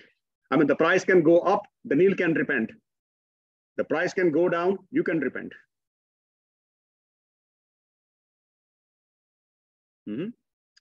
What else? What other way you can earn money from the equity investment? And by the way, the first word I used was dividend, the share of profits, and this is called capital gain. So you bought the share for 40 euros, you sold for 60, the 20 euros is the capital gain. What else you can earn from? How about share repurchase? Or what is the word Finnair used? Equity acquisition. Is it possible that the company is buying back from you? Look, try to understand the situation. When the market paid him 60 euros, I didn't pay him. I mean the company, I didn't pay him. But it could be a situation when the company decides, you know, the good reason or the bad reason, whatever, that, hey guys, I make an offer to you. I want to repurchase the shares. And you bought from me for 40 euros. The market price is 60 euros, but I give you 70, give it to me. So I gave you 10 euros extra that don't sell to anybody else, but sell to me. Then this could be, you know, you can say acquisition of shares or the share repurchase or buyback of shares. Which is also additional capital gain. Yeah. And there's a history behind it. The history is that you know what, there is always a cat and mouse type of game between the regulators and the smart guys in the market. They don't violate the rule. Look, I will not say I didn't say there's a cat and mouse race between the regulators and the offenders. Offending is something that you break the law, you'll be caught. The smart guys, the smart girls are those, they are those who just make use of the existing regulation to twist and turn in a way that they actually become the beneficiary of it. Richard Nixon made a law that companies cannot pay beyond a certain percentage dividend to the shareholders. Reason? That was a time, I think I'm talking about mid-70s, yeah. American economy became very inflationary. And one way of cutting inflation is to cut the cost. Cut down your cost. And by the way, when you pay profit, out of profit, dividend, that's in a way is a cost to the company. And the companies were told that you can't pay endless amount of profits to the shareholders. And as a result, the companies put a cap that they can't pay more than a certain percentage profit to the shareholders. Shareholders were very angry. They were even threatening that they would sell the stakes. The share market in New York Stock Exchange will go down, and they would rather buy European. They will go to cross Atlantic and buy the European company shares. The state didn't care much, or the state didn't understand what it means, or it may mean. And then they developed this method of, and the companies were, you see, if you are my shareholders and I'm the company and the state is making a decision upon me that I should do this way, if my decision, if state is forcing me to do something and I do it, I would be the one who lose, not the state. It will touch state, but much later. But I, the company, will be the first one to burn my fingers. I don't want that situation happen in the first place. So what I did, or what the companies did, they developed this new mechanism of rewarding shareholders called share repurchase. So you don't give them more dividend, but you buy back share expensive. You didn't break the law, and the shareholders didn't leave the company. Is it always the case that the share buyback happens at the higher price in the market? Usually, you pay the premium. Otherwise, what's the guarantee that I would sell share to you? If you pay me the premium on top, then I would sell it to you. So does it make sense? Is it making you more confused? Okay, so yeah.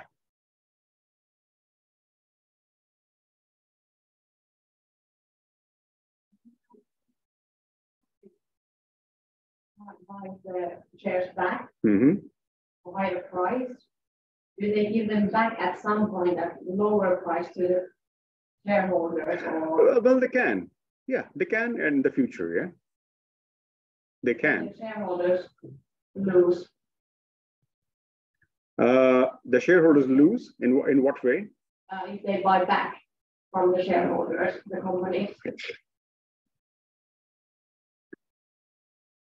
So, for example, now there's a problem to keep the workforce in companies. So what companies do, which are publicly listed, is that they, I don't know if this is answering your question, but in a sense, what companies do is that they issue shares to be sold to their employees for a price, let's say €5 a share. And the expectation is that the share price will increase. Everybody believes in that. And as you are somebody working in a company,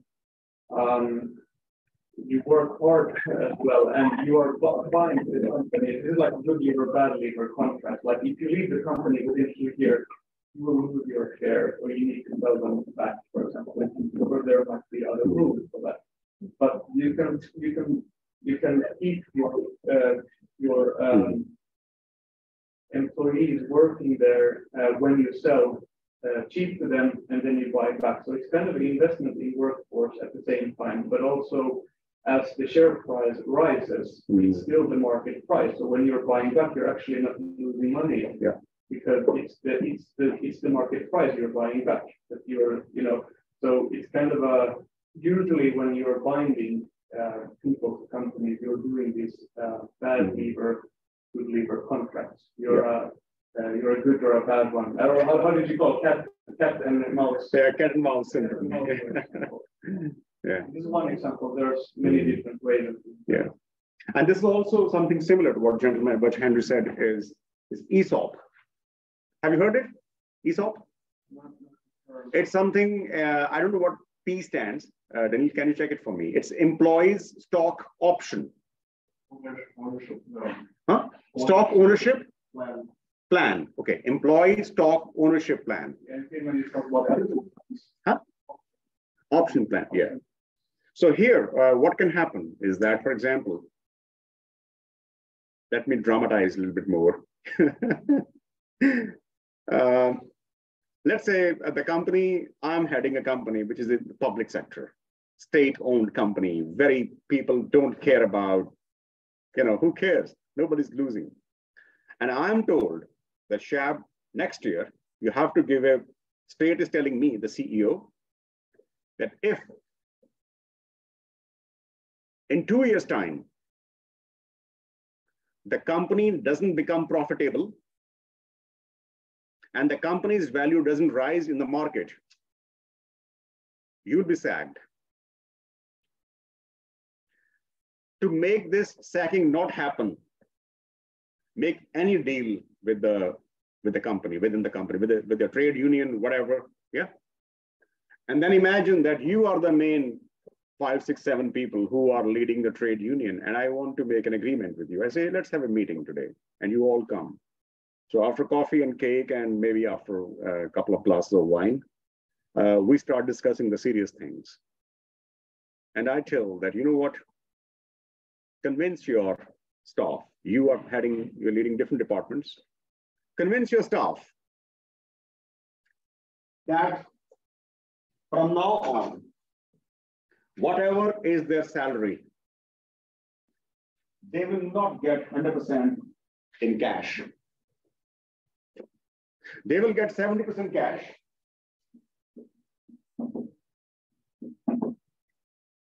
30% company's shares. So if your salary, monthly salary is 2,000 euros, you would get 1,400 euros, but 600 euros you will get in the form of shares. Yes, like it's also the broad experience when companies pay some bonuses in the form of their shares. Yeah, but I'm trying to make it in this in a very distressed situation. Companies do it in a happy situation also, but I'm trying to convince it in the bad situation. What would you do when you hear this news? And I say, hey, there's no choice, no discussion, no debate. This is the reality. The question is, now what would you do this thing to happen? First of all, your cash in hand is gone down, okay? You will get more shares now. Would you like the shares value go up or down? Because the option is that the shares which you have, you can't sell in the market for 1 year. So the share, 30% salary in the form of shares, which you get in January, you can't sell it for next January. The salary which you get 30% in the form of shares in February, you can't sell it before next February. So I put some strict restrictions on selling this share. It means that I want to buy time from you for 1 year before you could sell these shares. What would you do this 1 year that your interests are secure and my job is secure? Huh? What would you do? Well, what should you do basically? Work hard. Work hard. If you work hard, what will happen? Probably the shares will rise. That's at the very later stage. I mean, the stock market doesn't increase, Ivan, if the investor come to know that Ivan is very hardworking.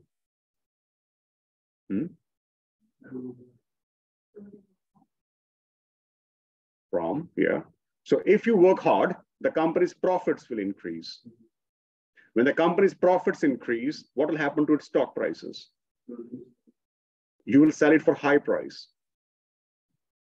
So on the one hand, I'm able to encourage discipline in the company, that there's a work hard culture, less wastage, all the financial discipline. And on the other hand, because investors they take the accounting profit very seriously. And as a result, the stock price can go up. And then these shares, which you have been getting in the salary of January, February, March, April, May, a lot of shares, sell them in the market and make money. So you are not only getting reward from the company, but you're also getting reward from the market. In theory, if there are, of course, there are many other limitations as well.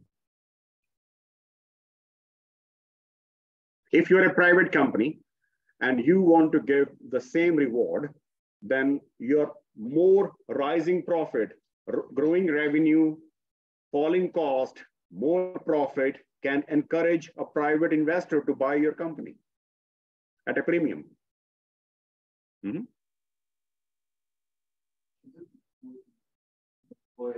this price changes, that is very it's 70% in cash and 30% in stock. For example, would vote for. Well, they can, of course, sure. That's a different thing. But see what?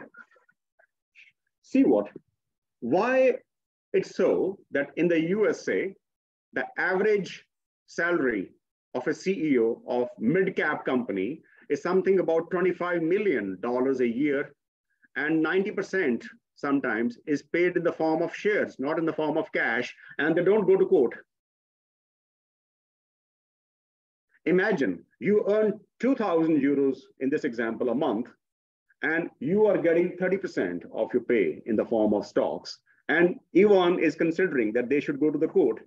But there's one guy in the company, the CEO, his salary in the same company is 25 million euros a year.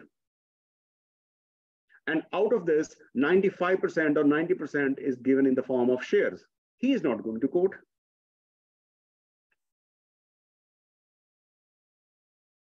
Maybe this can be applied to director level more than just like regular work. Yeah, definitely, for sure. That is for sure. That's for sure, yeah.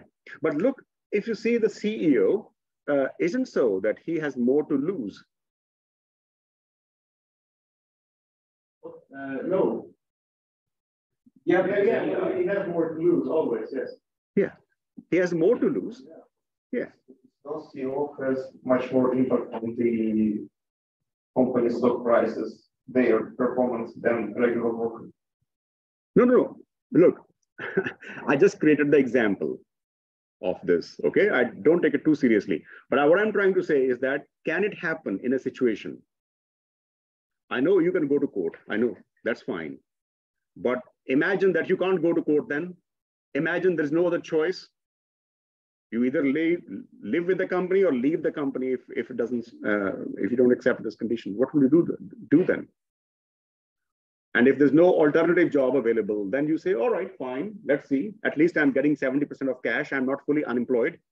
And by the way, the company is giving you shares. So don't forget that it's not something non-existent. They're making you owner of the company. You are becoming shareholder of the company. Then your natural alignment, when you see a situation, in my example, if you heard, I said that imagine it's a typical public sector undertaking where you can come at 11 o'clock and leave at 2 o'clock. And you can have 2 hours long lunch break. Nobody cares.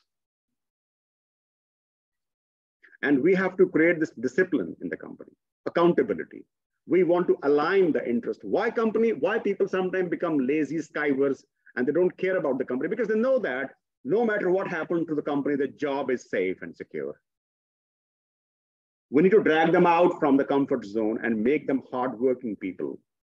Not that they are not talented, not that they can't work hard, because the environment is so that they don't want to work hard because it doesn't make any difference.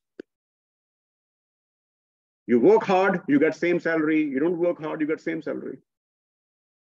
So how can we encourage people to work hard? Well, then drag them out of the comfort zone. I'm not propagating that this should happen. All I'm saying is that, can it be done in the form of align? The basic idea of company paying you salary in cash is to align your personal interest with that of company's interest.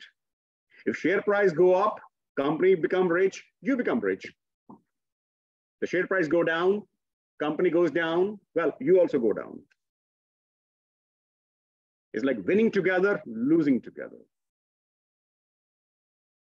Not that you love the company or the company loves you, but the interest is created in a way that your destiny is tied together. That's the idea. Mm-hmm. And you're saying something, Daniil. You are going to give some example about the bonuses, yeah? Yeah. Yeah. But the bonuses can also be in the form of stock.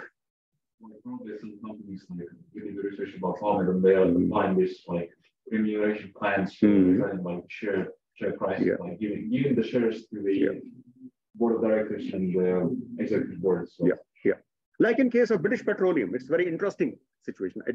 I remember for the British Petroleum, the CEO's salary, when I saw this last time, this example, it was about something about $40 million a year. And they have very simple way of doing. They say that, you know what, Mr. CEO or Miss CEO, we'll give you certain bonuses, some X amount of bonuses. Let's make a list of the close competitors of BP: Shell, Exxon, Total, and maybe Statoil, Norway. Some more companies. If you are number one in the league, we give you 100% promised bonuses. So out of 6 top teams, top companies, if you are number one in those KPIs, the key performance indicators, you get 100% promised bonus. If you are number 2, you get 70%. If you get number 3, you get 35%. If you get number 4, no bonuses. Maybe in the break, I'll find it out, this example for you, that when the company is told, the CEO is told very clearly that this is how we'll pay you the performance-based bonuses. The idea is to align the interest of the CEO with the company, that there's no discrepancy between the interest. But then the question is, what can lead the interest of the company deviate from that of its executives?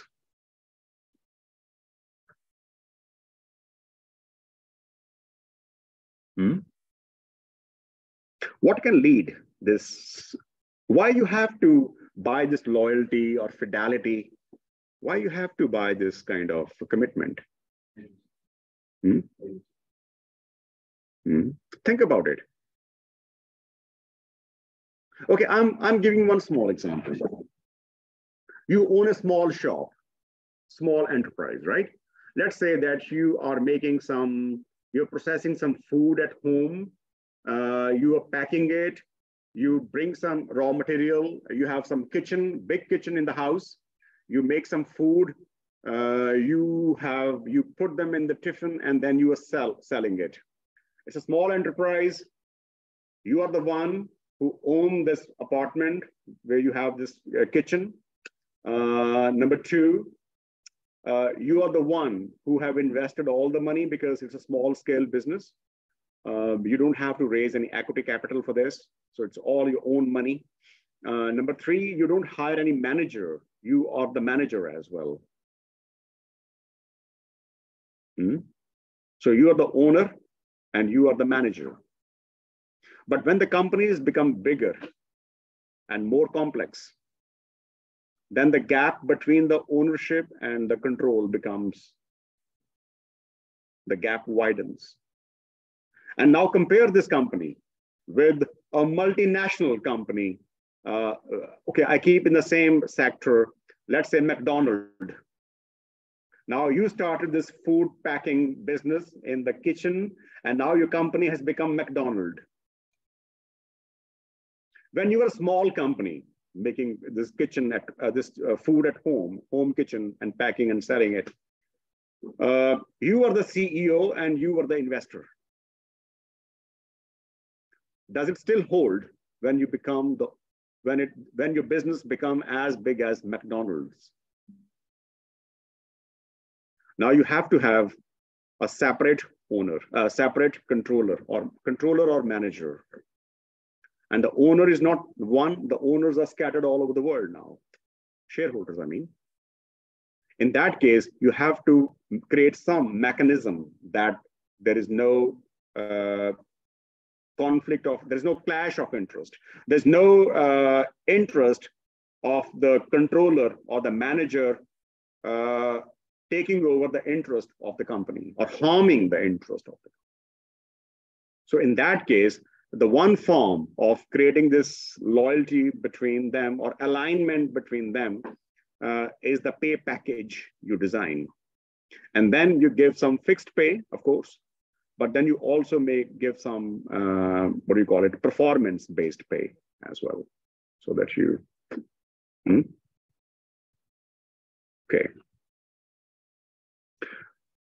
Any questions so far? Any point of discussion you think you want to, if I use some difficult word, you want me to explain it to you or something? No?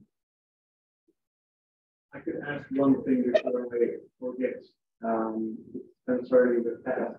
It says in the, can I ask it now or do you want to talk about later? No, you can ask me now. Sure. In the assessment criteria, it says in the Word file, it should include introduction, analysis, and findings for each task. Now, today we're going through this material, and in the end, there's the task in red. And it says that we should select 3 publicly listed companies and find out their financial structure. Now, should we build an introduction, analysis, and findings for all of these 3 different companies, or should we combine introduct these companies, do the analysis for them, or how do you want it? I think the analysis you can do separately because each company's structure would be different. But when you draw some arguments, the core arguments which you draw, that you can synthesize in the common conclusion. And how long analysis do you want? 1 page, 4 pages? Okay, I think we'll discuss that a bit later, yeah? Yeah. Okay, all right. So the sources of financing. When do we have next break? We have time till 8. You want a break? Now or later? In 20 minutes. I'll give you a break at 6 o'clock, yeah? And then we resume at 6:20 and then we continue till the end. All right, so we start this topic, sources of financing. Now, of course, we have discussed many things before already, but let's carry on. And I will remember that if I've done some concept before, I will not touch it again so that we don't repeat things. The first form of financing for any company for that matter, and the new ventures are not exception to it, is the equity financing. And I have explained the meaning of equity financing, right? That you are taking more risk being part of the company. So you don't keep an arm's length distance from the company, but you become part of it, okay? The equity stake can be in the form of membership. That is the shares you have. The only difference is that you can have the common shares or you can have the preferred shares. I think this word you haven't heard before, yeah? The common share is very plain relationship. You invest your money, the company take away all the cost, taxes, everything, and whatever is left over, you get the part of the profit. The preferred capital is in which you have a certain category of shares. Let's call them A category of shares. So you have 2 categories of shares, the A category and the B category. The B category of shareholders are those people who would get the profit which is left over, the ordinary shareholders, we call them. But we also have an A category of shareholders. They would stand ahead of the B category share owners in the queue when the company is distributing them profits. You see my point? Imagine I'm the company and I'm distributing profits. And I ask you guys, you're my shareholders, and I ask you guys, come, let's distribute the profits. Okay? And let's say you guys make a huddle. Okay, Shab, we are your shareholders, so distribute the profit. And then you 4 guys come, and then you just nudge them, not too hard, and you come in front of me. And you cross them, you break the queue, and you come in front of me. And I say, hey, what? And you say, Shab, we are not the ordinary shareholders. We are the preferred shareholders. We have preference that we will be standing first in the queue when you distribute the profits. And I give it to you first, and then I give it to them if there's leftover. Do they have a reason to complain? Yes or no? Would you guys complain, or would you be too nice? Signed up. Yes, you signed up for it. But the question is, what has been signed up? They are the common shareholders. You are the preferred shareholders, right? You get the preference that you will be standing in the queue first when I give profits. But what you give up in turn, what you give up in return is that you have no voting rights when there is a decision making. So you have no voting rights. So your shares are called non-controlling shares. Non-controlling means you can't vote. So you can't control the executives, basically. Day people, they stand like in the queue they should stand, but they have the voting rights.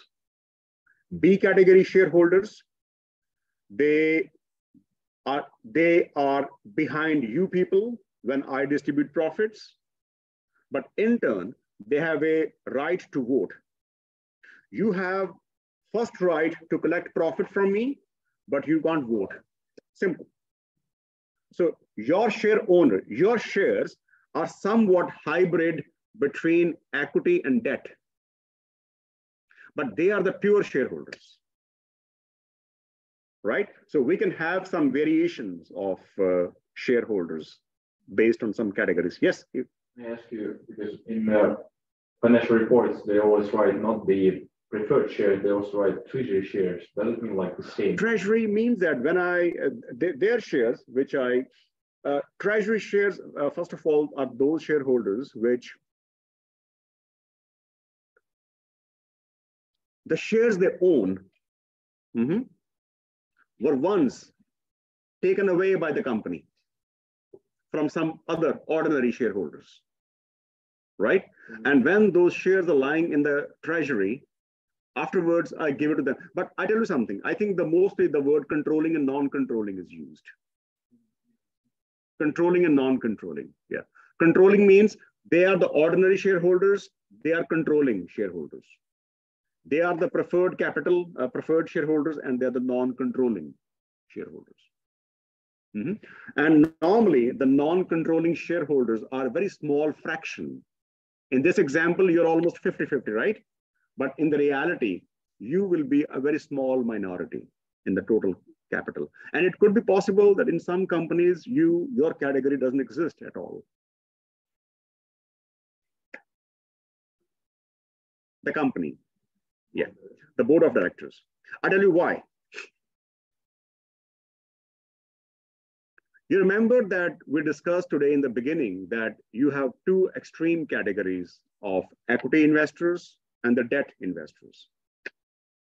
You approach me, the company, right? And you are not the individual. You can be a big multinational banker by yourself.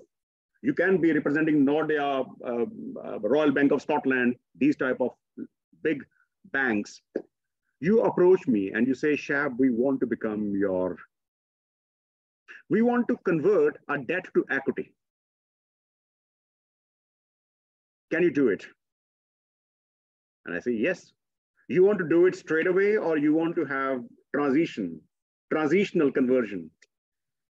And you agree that, okay, we want to become a little bit hybrid shareholder first before we become full-fledged shareholders. And then I say, all right, now you convert your debt first to preferred shareholders, which means you get, because now it's your first experience to become shareholder owner of my company.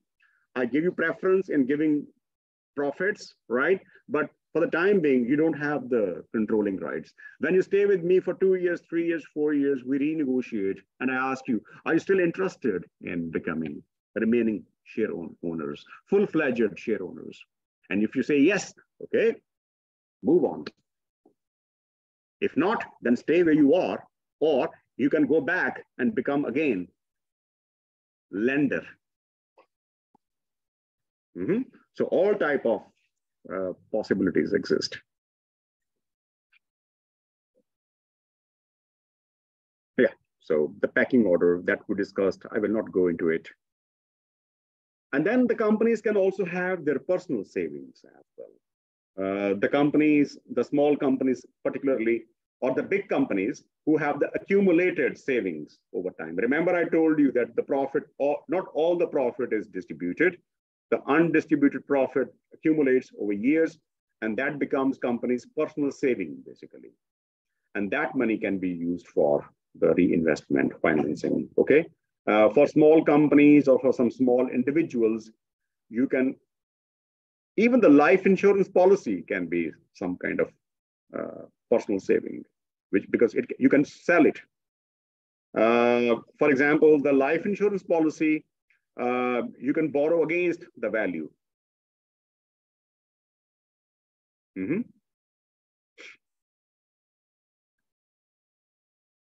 The saving can be in the form. When the company save money, it doesn't mean that all the money has to be in the bank account lying idle, doing nothing.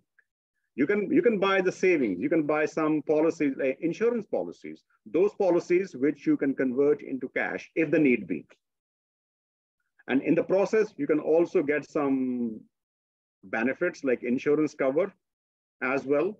For example, you can also have the real estate equity loans, in which, for example, look at the example, the loan is backed by the value of, so the example is that if your house is worth 150,000, you can take a mortgage of 60,000, then you still have 90,000 in the equity, which you can sell in the market for cash if you want.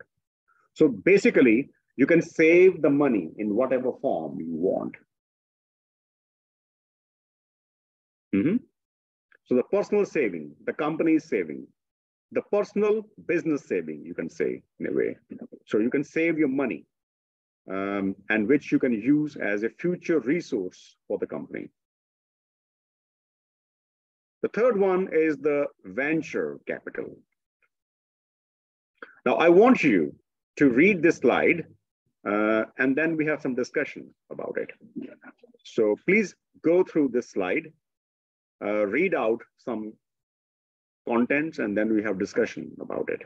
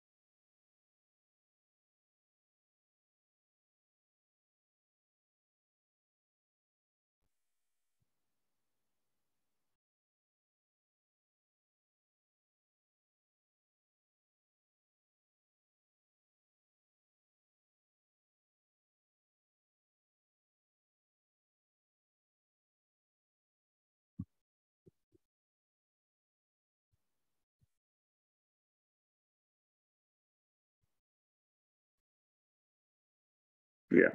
So yes, the venture capitalist, as we venture capital firms, they are generally in the private sector, in the private equity companies. Basically, they are more aggressively in the venture capital business.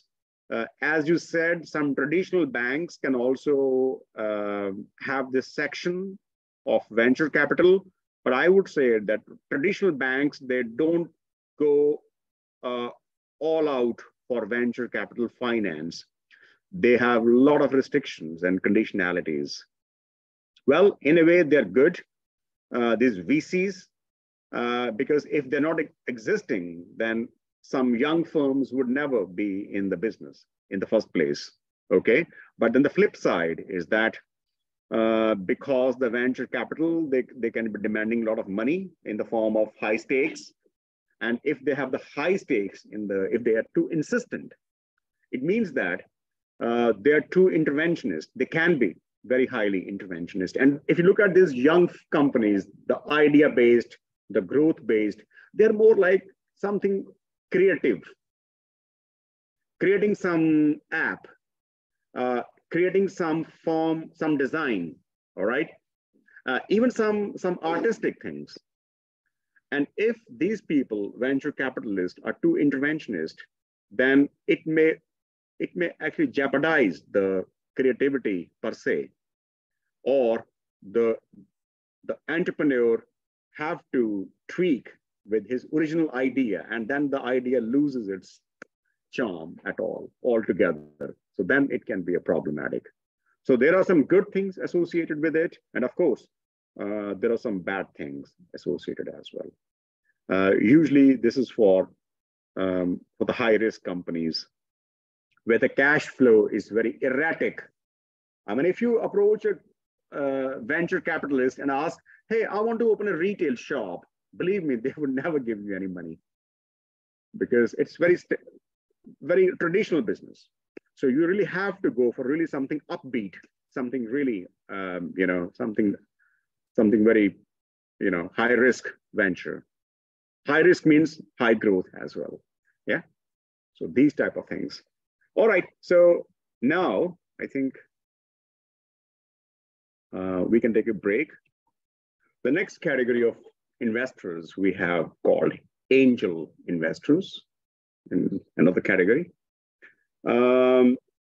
These are the businesses which, again, it could be in the public sector, or it can also be in the hybrid sector, where there's a public sector and the private sector partnership, and they have the resources which they can give to some potential would-be investors.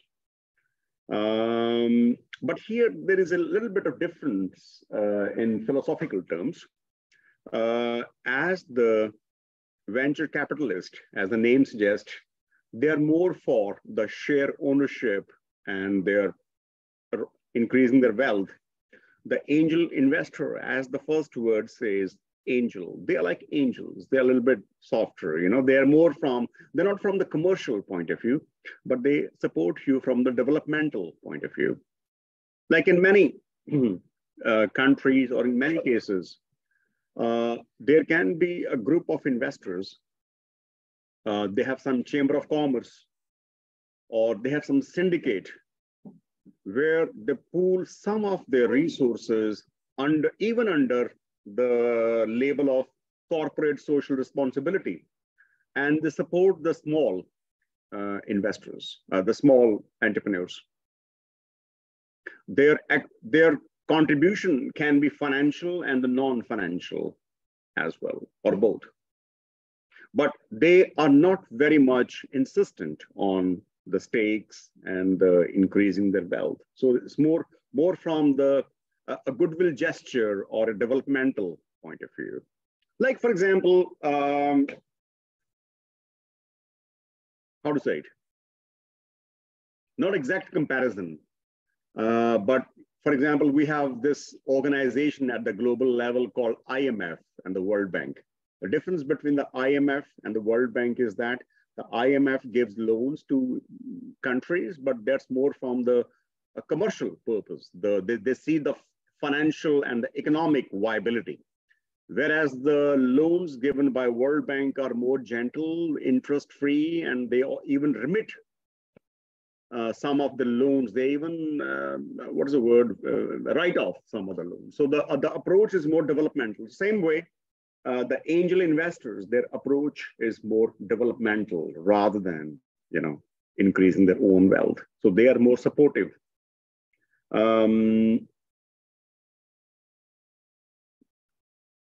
The angel investors may be interested. Yeah, I mean, something like this. I know in, I don't know exactly the name in Finland, in the central Finland, but there are some bodies which are funded by some ministries or state bodies, and their job is to create an environment where they can support some would-be investors.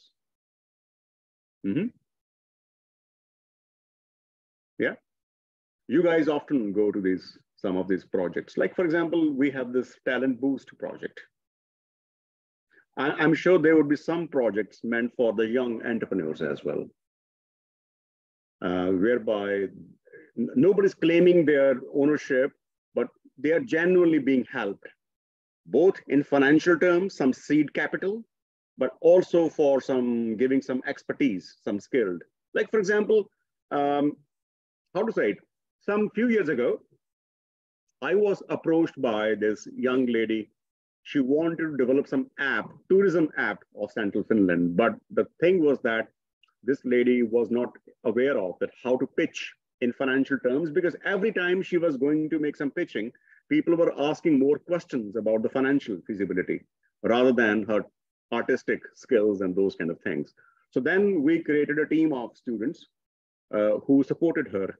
And whenever she was pitching, we were first training her that what should she speak or what she shouldn't speak to attract the investors. So this type of approach that we did could be categorized as angel investors, but not in the financial terms, but in the non-financial terms. So these angel investors are more like angels. They're supportive, they're helping you. So it could be that the angel investors first support the entrepreneur, because the entrepreneur, before the entrepreneur get full-fledged funding by the venture capitalist. So it could be possible. Debt financing, we discussed. I hope you know. You can borrow from the bank, from individuals, and some even non-banking financial institutions and the corporate bodies. What do you mean by non-banking financial institutions? But then there are corporate bodies. There are corporate bodies also. Yeah, funds, yes. Private individuals are mentioned separately. Non-banking financial institutions could be those financial institutions which are not banks, like insurance companies. You can even take loans from, on commercial, the big companies even borrow from insurance companies because they have a lot of big amount of insurance policies and they can borrow against those policies, right? It can be the mutual funds or some other funds. It can also be some specialized banks which are so-called banks, but their job is to give lending for some particular purposes. Like in many countries, we have a body called, or a category of banks called industrial banks or trading banks. So the industrial banks, they only give loan to the industry purpose. So some specialized, but they are not they're not normal banks. They're not like Nordea type of banks. Well, Nordea can also have its specialized banking section, which is not typical banking. But the non-banking financial institutions, they are funds, the insurance company, likewise. And the corporate bodies, which means, imagine Nordea, Nokia borrows from Finnair, hypothetically. Then Finnair is a corporate body as a lender. You can borrow from a bank, individuals, With the individuals, it happened that if you're a small company, you can approach some selected individuals directly. Or if you are a big company, you can approach individuals through the securities, like you issue those shares. Same way, you can issue those debt as well. The word for the debt, we use the phrase, we call it corporate bonds or the corporate bills. And sometimes we also use the phrase commercial paper. Commercial papers. So when the company is borrowing from individuals, and you borrow from the larger public borrowing, it can be in the form of commercial corporate bonds, corporate bills, or it can be commercial papers. CP, CB. And the difference between the bill and the bond is that if you're borrowing for the short period, we use the phrase bill. But if you borrow for the long period, then we use the phrase bond, bills and bonds. Bills for the short period, bond for the long period. And as you said, the short period is what? Up to 364 days. So if a company is borrowing from the public, larger public, for the short period, then the paper which they would issue, security which they would issue is called commercial paper. But if it is for the long period, then it's for the corporate bond. Yeah, bond, yeah. You pay interest, you return the principal, you borrow for the multiple purposes.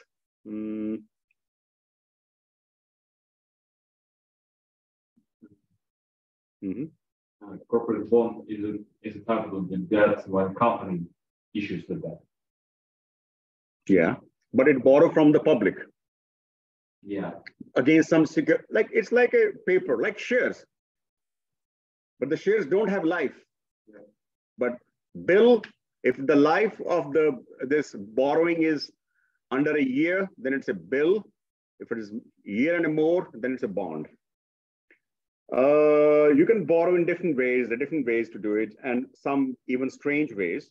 When some financing can be under some scanner. The debt financing can be secured or unsecured.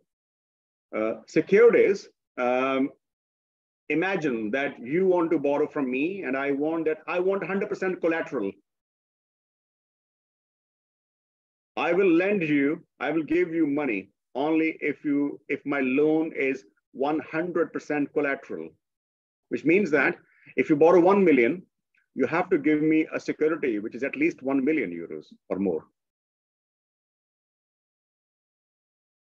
Does it make sense? It can be semi-secured. If you take loan from me for 1 million euros, but you give me a security or a collateral or a pledge, some assets, some even your house under 1 million euros, then it's partially, It can be unsecured when there is no security at all, But the problem is that as you move from secure to unsecured, the lender would demand higher rate of interest. You see my point? If you want to borrow in some drugs market or in some strange kind of markets, casino or something, maybe they will not ask you to give any collateral, but then the rate of interest can be very high. On the other hand, you want to borrow from the bank, which is the most highly institutionalized form of lending, then the interest rate would be whatever is the genuine market rate of interest, but you have to give them 100% collateral. Sometimes the loans can be syndicated. I don't know if you heard this phrase or not before. Syndicated.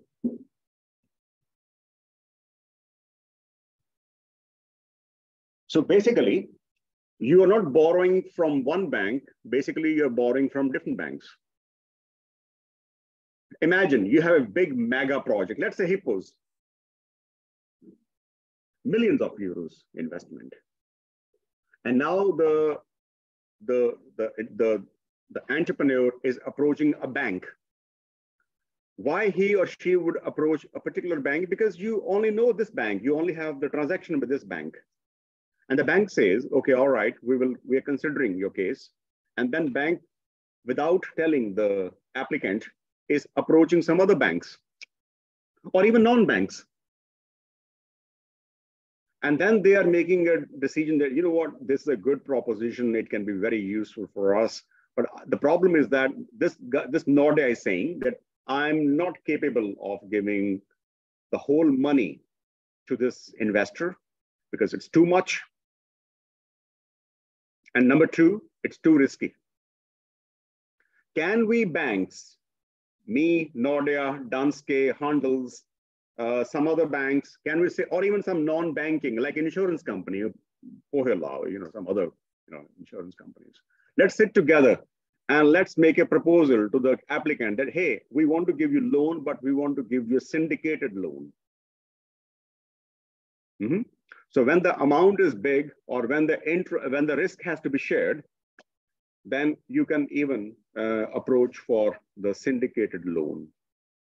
You can approach a syndicate directly, or you can ask your bank, and then the bank can decide what should be included, what other banks should be included in it. But remember that as a borrower, your main obligation is toward your main, the bank you deal with, and then that bank takes care of the other banks in the syndicate. So you can actually, the banks often do for each other. They help, they support. Short period, long period, we know. The short-term debt is usually used to finance your working capital requirements, like day-on-day basis. We discussed it. Long-term debt is more for the long-term, non-current type of investments when you want to have some big investments. You can't finance your long-term investment with the short-term financing. That's a road to suicide. That's road to absolute bankruptcy. Similarly, you can't finance your short-term requirement with a long-term loan because then the repayment burden would be massive on you. So the long-term, you have to also set the equations that your short-term assets, your short-term requirements, like the working capital day-on-day basis, taxes, salaries, raw material, you finance with the short-term financing, and your long-term investment requirements, you finance with the long-term, financing. This can be dangerous, the short-term funding, okay? This mistake was done by some countries